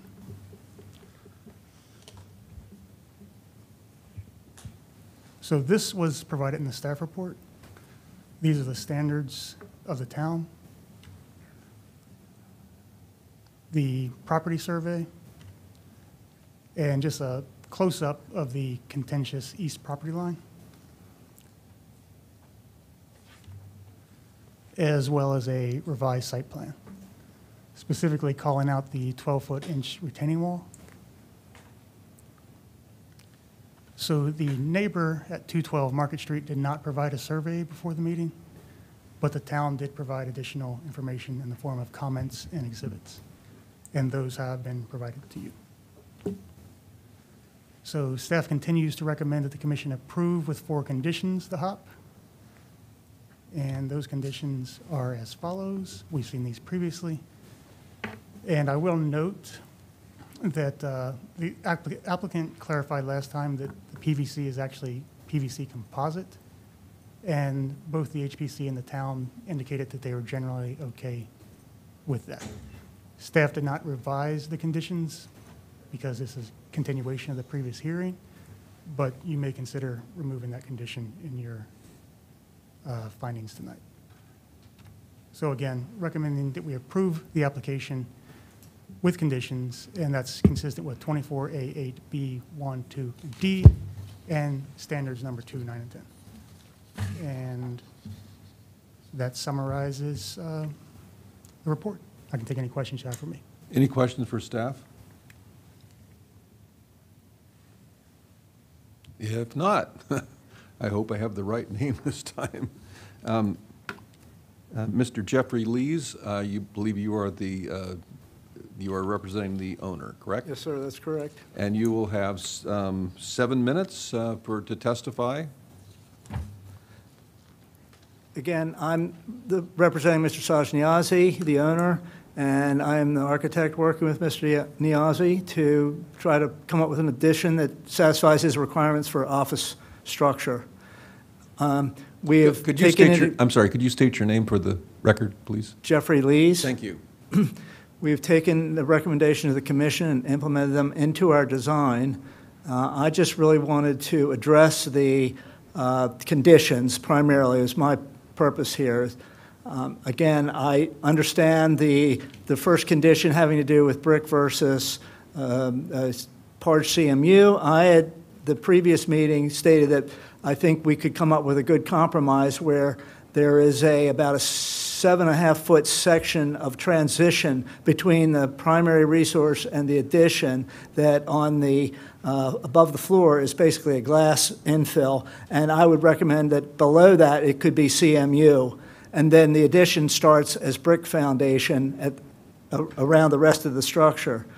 So that was the first concern I had. The second was using PVC trim. Again, we have designed with detail for a skirt board around the lower part of the foundation, and we don't think that the composite material in that situation is good. I know from experience that it wicks water. It will be subject to deterioration rapidly as a result of that. So again, the vinyl PVC trim will be much more resistant to water penetrating the trim and delaminating as it would with a fiber cement.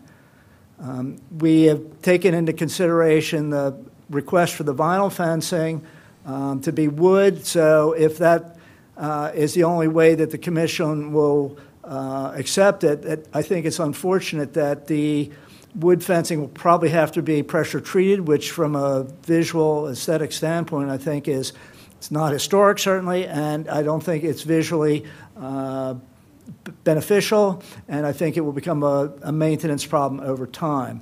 And otherwise, the step back of the fence from the property line, condition number 4, I don't have any problem with that. So I just wanted to primarily address those first 3 conditions. Any questions for Mr. Lees? Commissioner Barnes. Actually, this, and I'm sorry, but I just want to be sure that I correctly understood the staff in directing the condition number 2, because there was discussion about a composite as opposed to the fiber cement, if I understood correctly. Could you just clarify so I Are we talking about the same thing? I believe so. So at the last meeting, the question of this condition and the PVC trim and freeze board came up. And I believe at that time, the applicant's architect specified that that would be a PVC composite, not a plasticky PVC trim. And the commission seemed that they were generally okay with that. And the applicant can confirm, again, that that's what they're proposing, but that's my understanding. Yes, Mr. Lee? Are you proposing a composite PVC trim?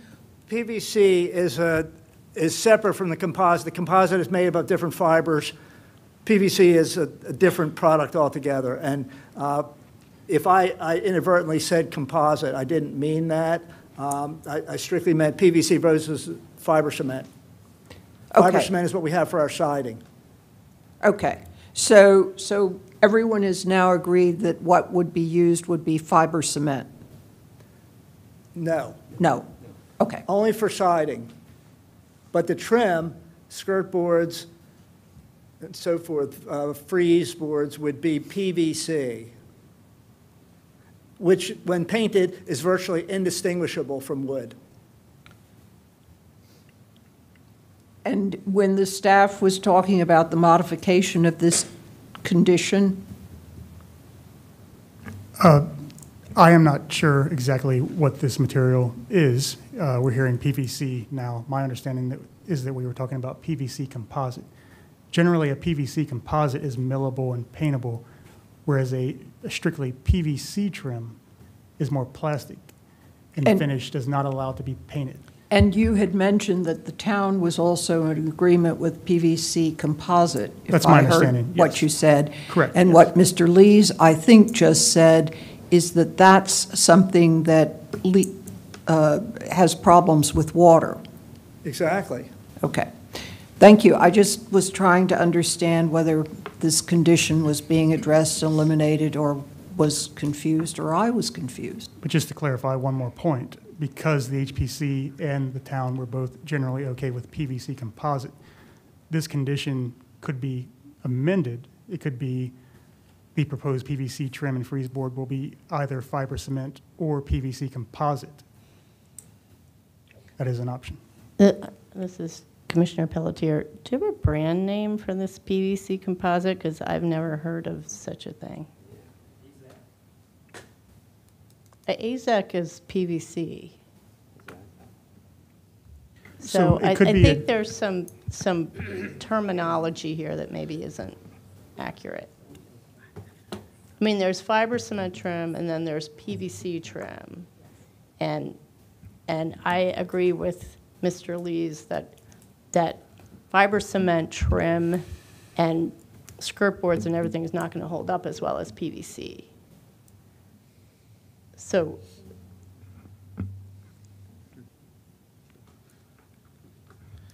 anyway, I would be averse to condition number 2. That's my point. This is Commissioner Haynes. Commissioner Haynes? Can I also ask, have you ever used boral trim? I'm sorry? A product called boral board.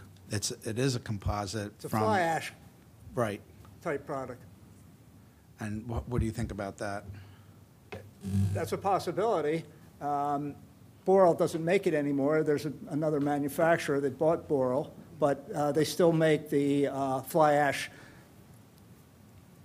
product, basically, that they have different profiles for the siding.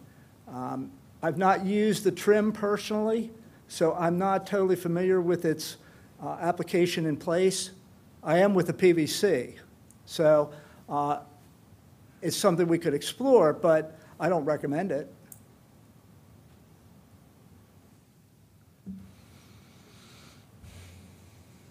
Commissioner Radu, did you have a question?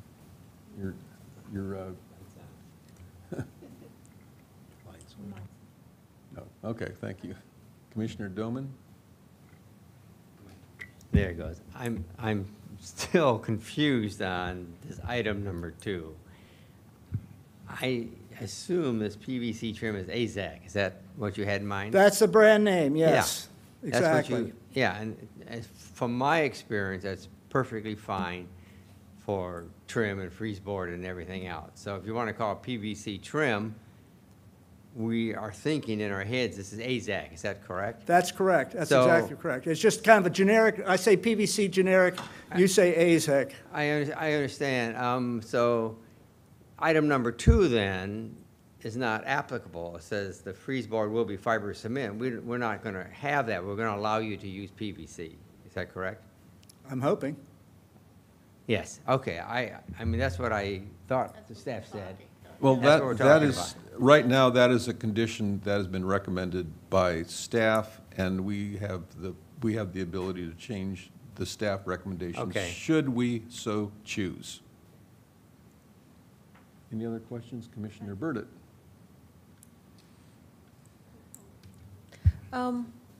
My question is about something that was brought up in the Brookville comments about the buffer area between to the neighbor immediately adjacent where the new fence is going, right up against the property line, and it's going to take out the green buffer that is existing between the two properties.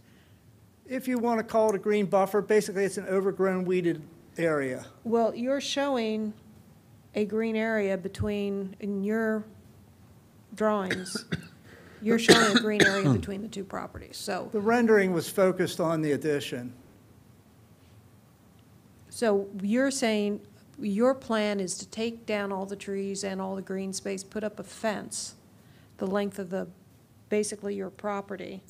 Well, there's some dead trees, and then there's basically infill, what I'll call volunteer trees that aren't original. So it's an overgrown, poorly maintained area right now that looks green in the summertime. So, okay, but when this is all done according to your plans, the neighbor will have a wood fence along his property, along the property line, and that's going to be it. At that point, that we have it along most of that property line, not entirely.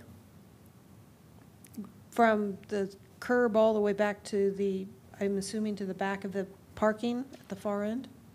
We actually submitted a updated site plan to the town showing that fence reduced back to about the edge of the steps that Okay. show on the site plan. Okay. And basically, we're trying to negotiate that space with the adjacent property owner. Buffer space. Buffer space. What is the negotiation?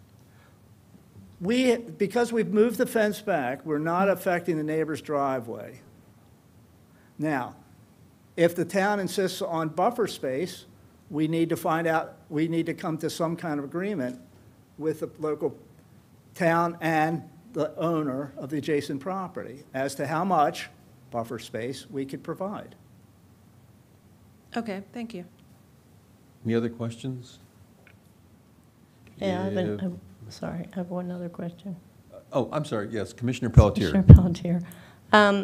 As far as the wood fence goes, can't you use cedar or something besides pressure treated? I'm sorry. Can you use cedar besides pressure treated wood? Like you said, the only option in wood is pressure treated, and there are other woods that are weather resistant. Well, you're right. You could use cedar. It has to be maintained steadily. It has to be stained or painted It repeatedly. doesn't really. I mean, I have a cedar fence, and I've had it for 10 years, and it looks great, and I've done nothing to it. And it's So- still intact, it's still vertical, it hasn't sagged or Oh, no, it's split or it checked. it turned gray, but other than that, it's in pretty good shape. I've seen I cedar just, fences deteriorate over time, so. yeah, it's just, I suspect you're right, gonna have to just replace that fence. suggestion other than pressure treated, that's all. We could consider that. Okay, thanks. Okay. Any other questions? If not, thank you very much. Appreciate your testimony and answering questions. And now we can start deliberations. Would anyone like to kick off the deliberations? Oh, I'm sorry. I am so sorry. Yes. The time's getting away from me here. Chris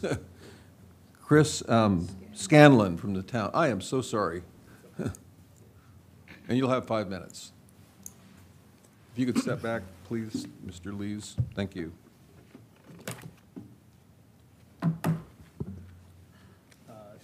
Just for clarification, is it 7 minutes is what Mr. Kine told me I had as the town representative, not 5?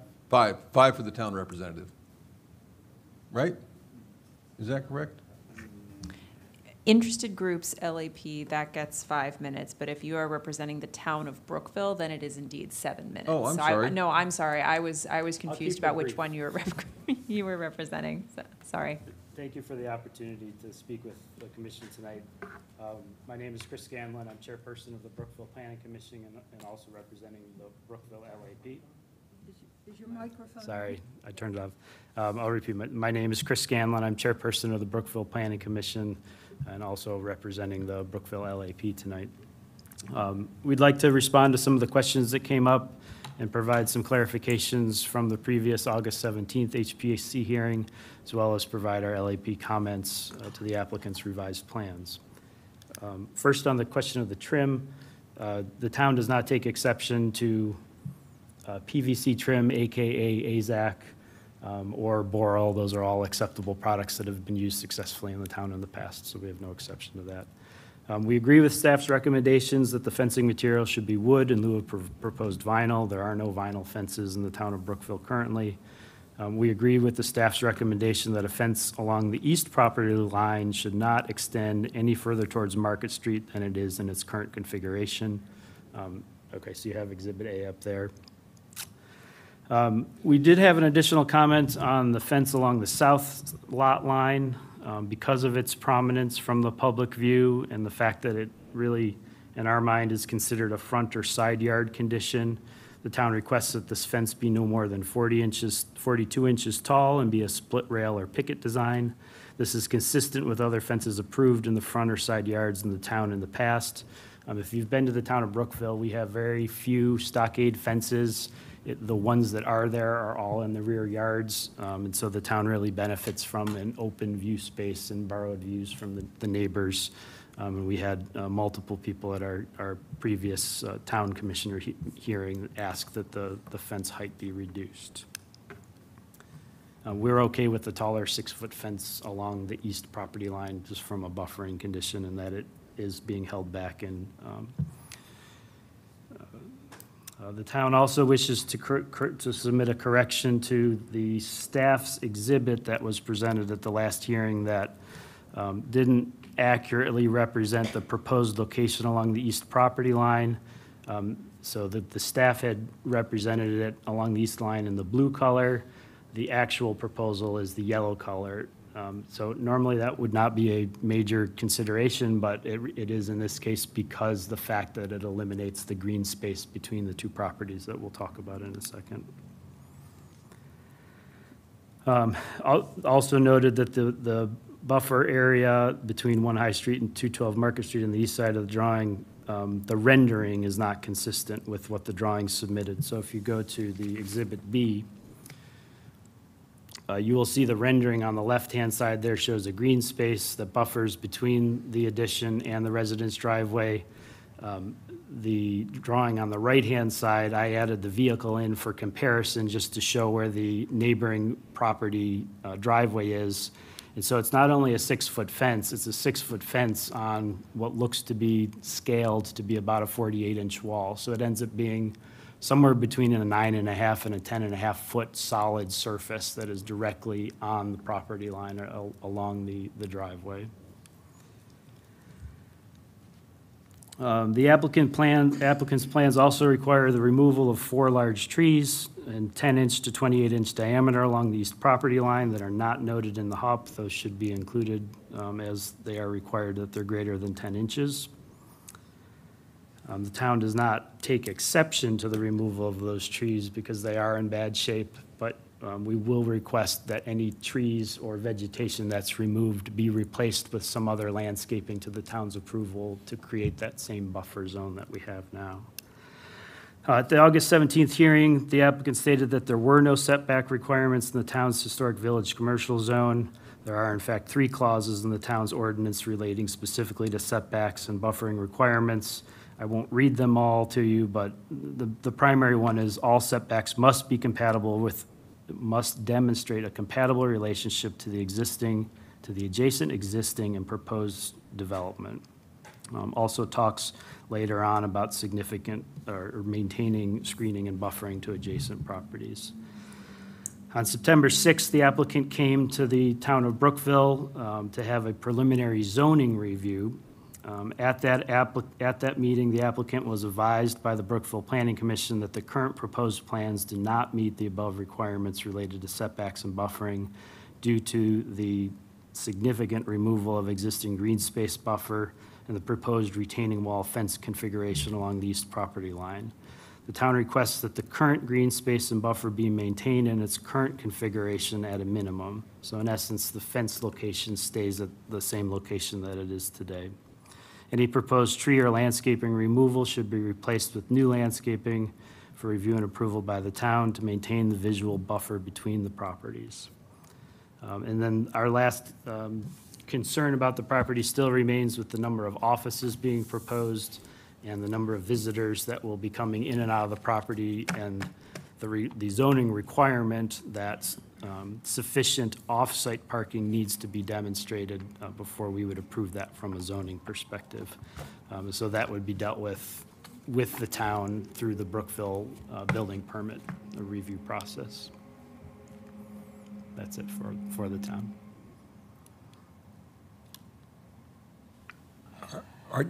You ready to accept questions? Absolutely. Okay, any questions for Mr. Scanlon?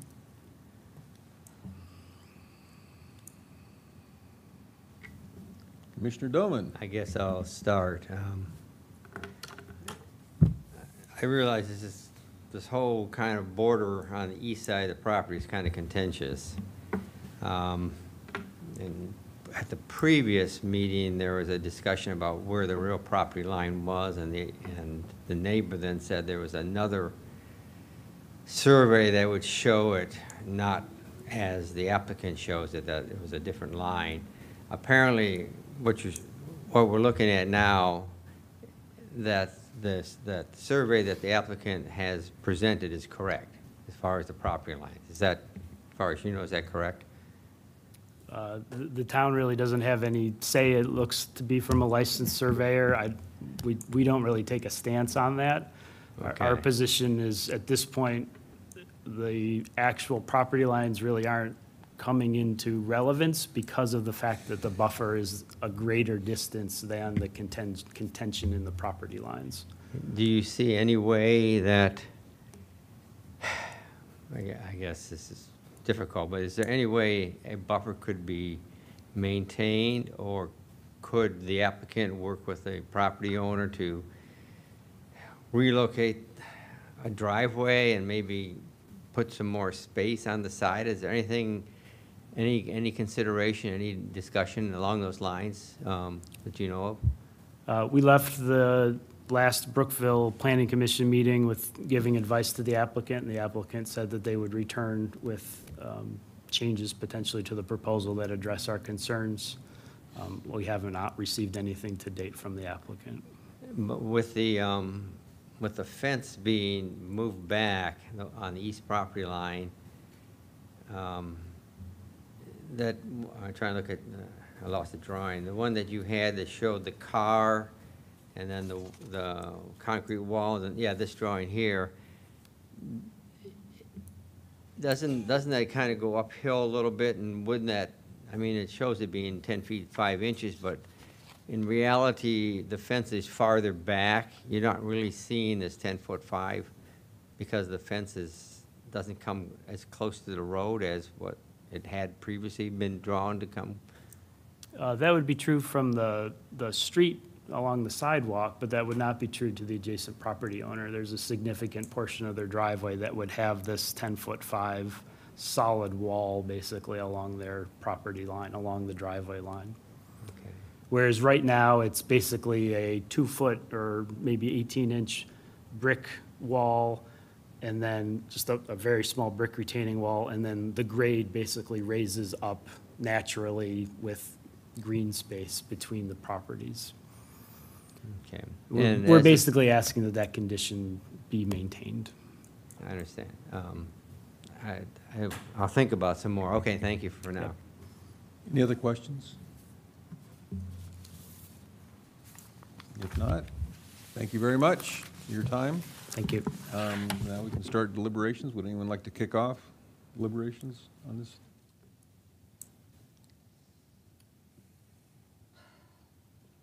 Well, we can move to, we can move to a motion if you'd like. Oh, no, Commissioner Barnes. Commissioner Barnes. You know, one of the things that is troubling to me a little bit is that we generally deal with clearly defined property lines, and so you know that you can build to within 5 feet of the property line, or you have to have an 8-foot setback. But what I think I'm experiencing is we have the applicant who says this is the property line. We have the neighbor who says, but has, as far as I know, not produced anything to counter that. No, that is not the property line. And we have the town saying we'd like to maintain a bit of buffer between the two properties, which I think makes our decisions somewhat complicated. I think one thing that we can think about is that the town will probably dictate what the area between the two properties will be. I don't know that our deliberation will take care of that. Mm-hmm. That's my view. I don't know. Is there any other? This view is Commissioner Burt. Based on what the town has provided, that there are 3 clauses that relate specifically to setbacks and buffering requirements, which means that they will determine. Right. The property line appears to be fixed. So based on what the town has provided in their documentation, the neighbor did not provide anything. So if the town is gonna deal with the property line, the setback, and the buffer, and they've made a recommendation for a fence height, then can we make a motion to approve this based on the staff's recommendations and on the town's Yes. recommendations as outlined in their, I mean, how do we address this? I think we can just say that the town will determine what the, my understanding is that the property was determined by a licensed surveyor. Mhm. And that to me is fine. But the town will, I think, will determine what the area between the two properties will be based on their, I guess, ordinance? Would that be part of the ordinance? Yeah. So I don't think that's even up to us, to be honest. Vice Chair Burdett, Rebecca Ballo for the record. The commission, if I may offer, the commission may, you guys have a lot of options. One option would be potentially to defer until the town has ruled on this matter, and then the applicant has to come back with a revised HOP. Or you can, another option would be to condition the approval of this HOP that it must conform to the final plans as approved by the town of Brookville, and ultimate conformance is delegated to the staff. That could be for many items, though. So that's a little wide open, but those are some options. I guess my concern is that the list of items from the town of Brookville's planning, or their comments, there's 9 of them. And I'm a little leery of saying, everything on here, we're going to defer without, excuse me, there's a, Well, again, these types of coordination timeline sort of issues between the towns and the HPC, this is fairly common. You know, we see this in the town of Kensington, or for example, in the city of Tacoma Park, or often with Chevy Chase Village. Often we take care of this back and forth kind of behind the scenes before it comes it comes to the commission. But this does happen from time to time. So if you did want to defer to allow the town to take care of these matters and then have the HOP come back, that is in line with decisions that you have made in the past.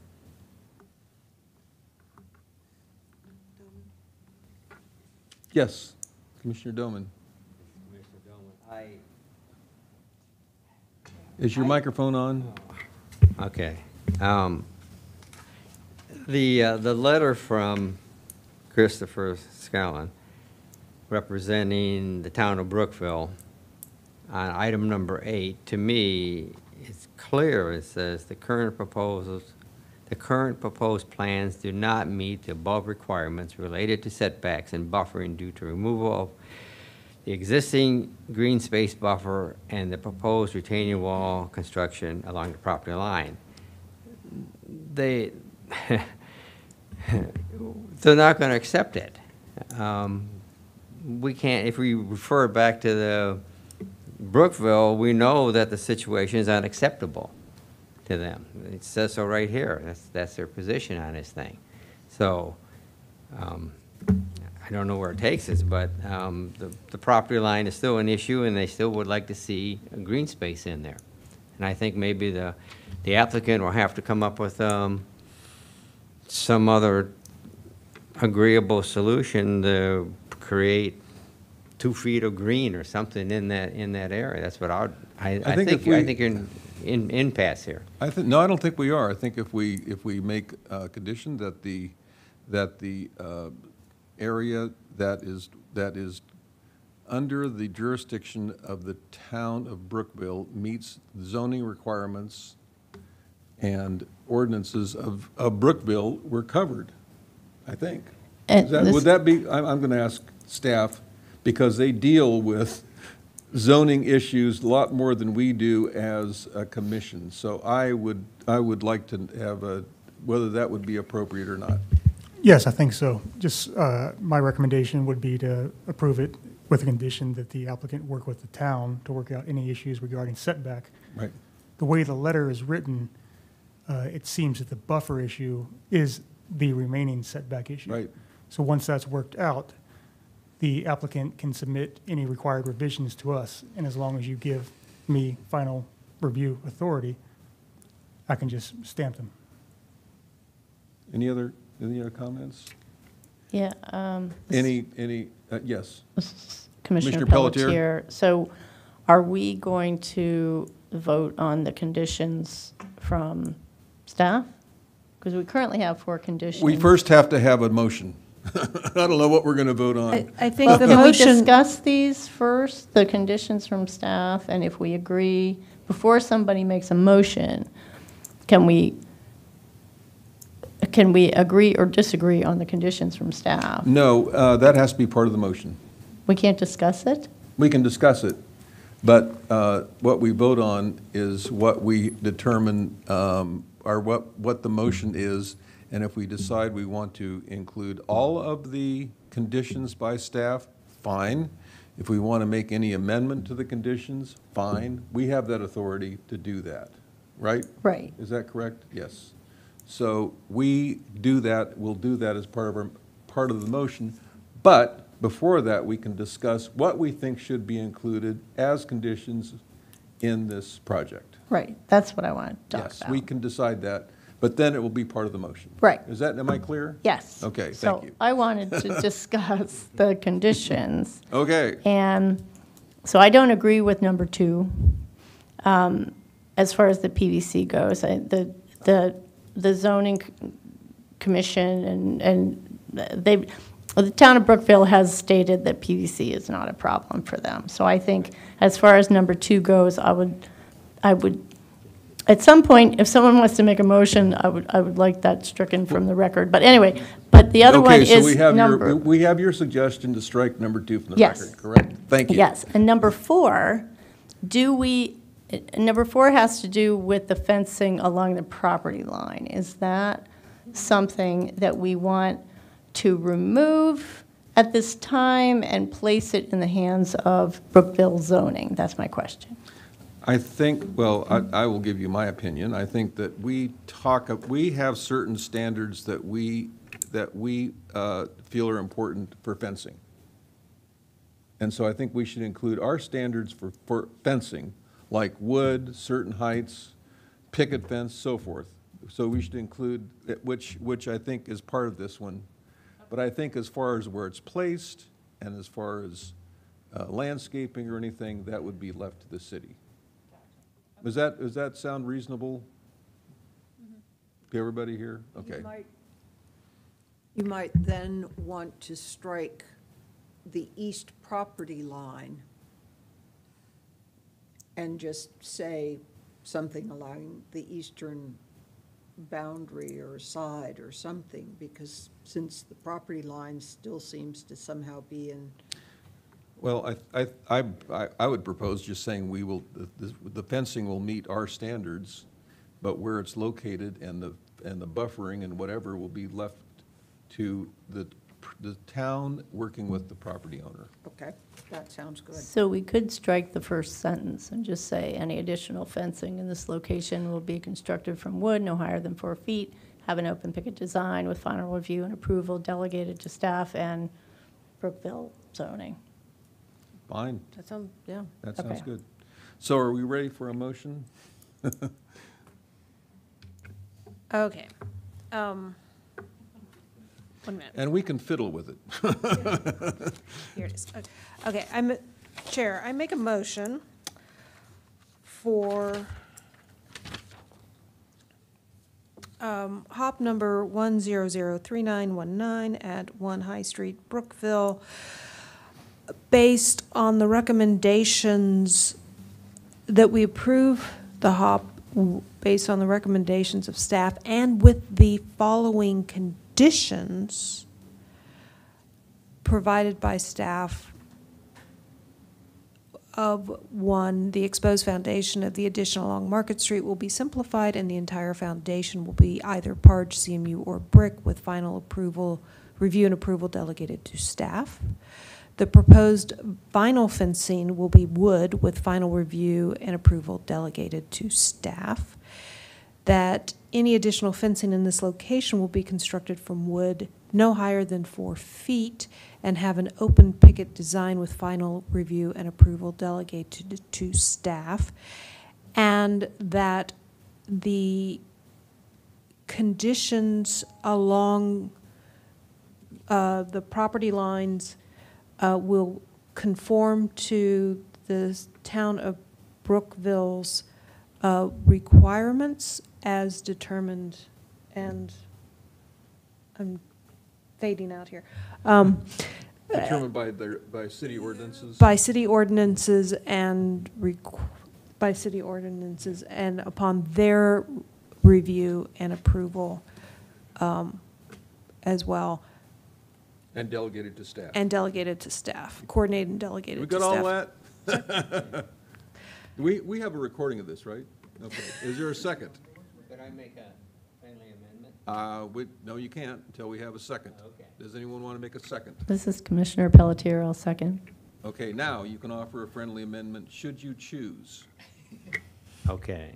On the recommendation from Brookville, they recommend that the south lot line and the fence be no more than 42 inches tall. It shows it on their diagram here, and they would like to see a split rail picket fence. So rather than leaving it, well, it says no higher than 4 feet, I'd like to see words in there that's no more than 42 tall, which is what the Brookville recommends.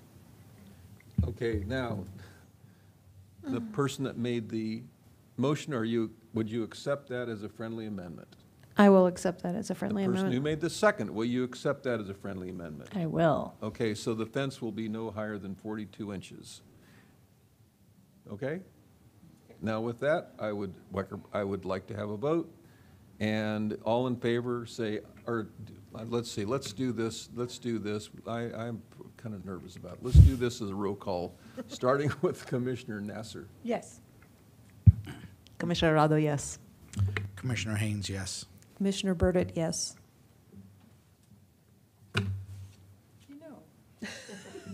Turn on your mic. I think I'll abstain at this point. Okay. One abstention. Commissioner Doman, yes.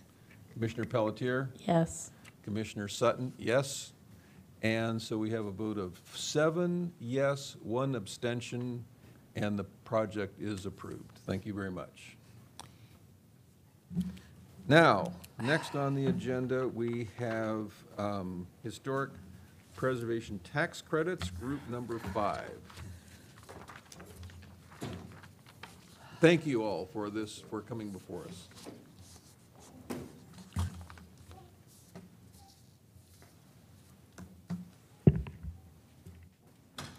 Is there a staff report for the?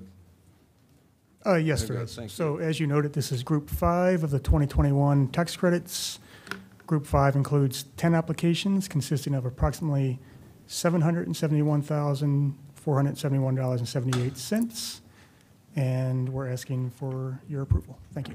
Now, this is, we're going to do this as we've done in the past. When we get them all together, we approve them. We approve each one individually, and then we approve them all together and submit them, correct? And we're not quite there yet. Right, so you're approving each individually, and then at the end, you're approving the transfer of all groups to the Department of Finance. Now we're, this, at this point. This isn't the end. That'll be in the future. I was just clarifying the process. Okay, great, thank you. Is there a motion?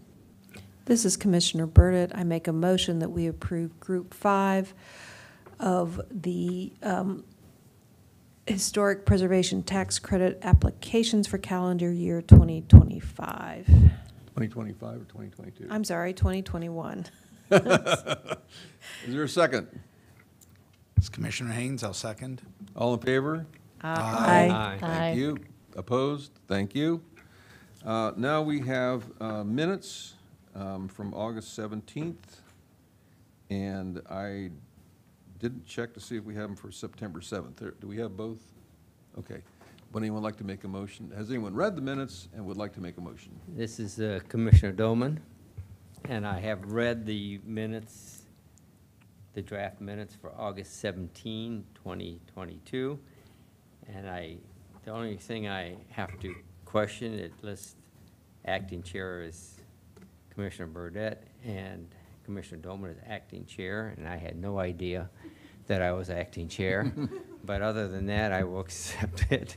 Okay. As is. So I recommend that, I propose that we approve these minutes. Is there a second? This Oh, is- you're just Making- make a motion for the 17th. Does anyone like to make Yeah, a I motion haven't for read the the other 7th? This is Commissioner Burdett. I'll make a motion that we approve the minutes from September 7th, 2022. Okay. Is there a second to the first motion for August 7th, or August 17th? This is Commissioner Haynes, I'll second the August 17th. Is there minutes. a second for September 7th? Commissioner Haynes again, I will second the September 7th Okay. minutes. I would like a vote on both together.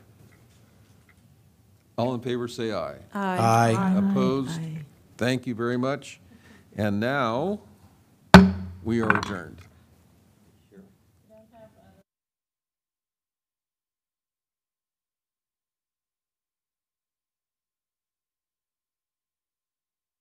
Sorry, I'm just moving ahead here. So I'm going to take this back. Watch this. Right. Are there any commission items?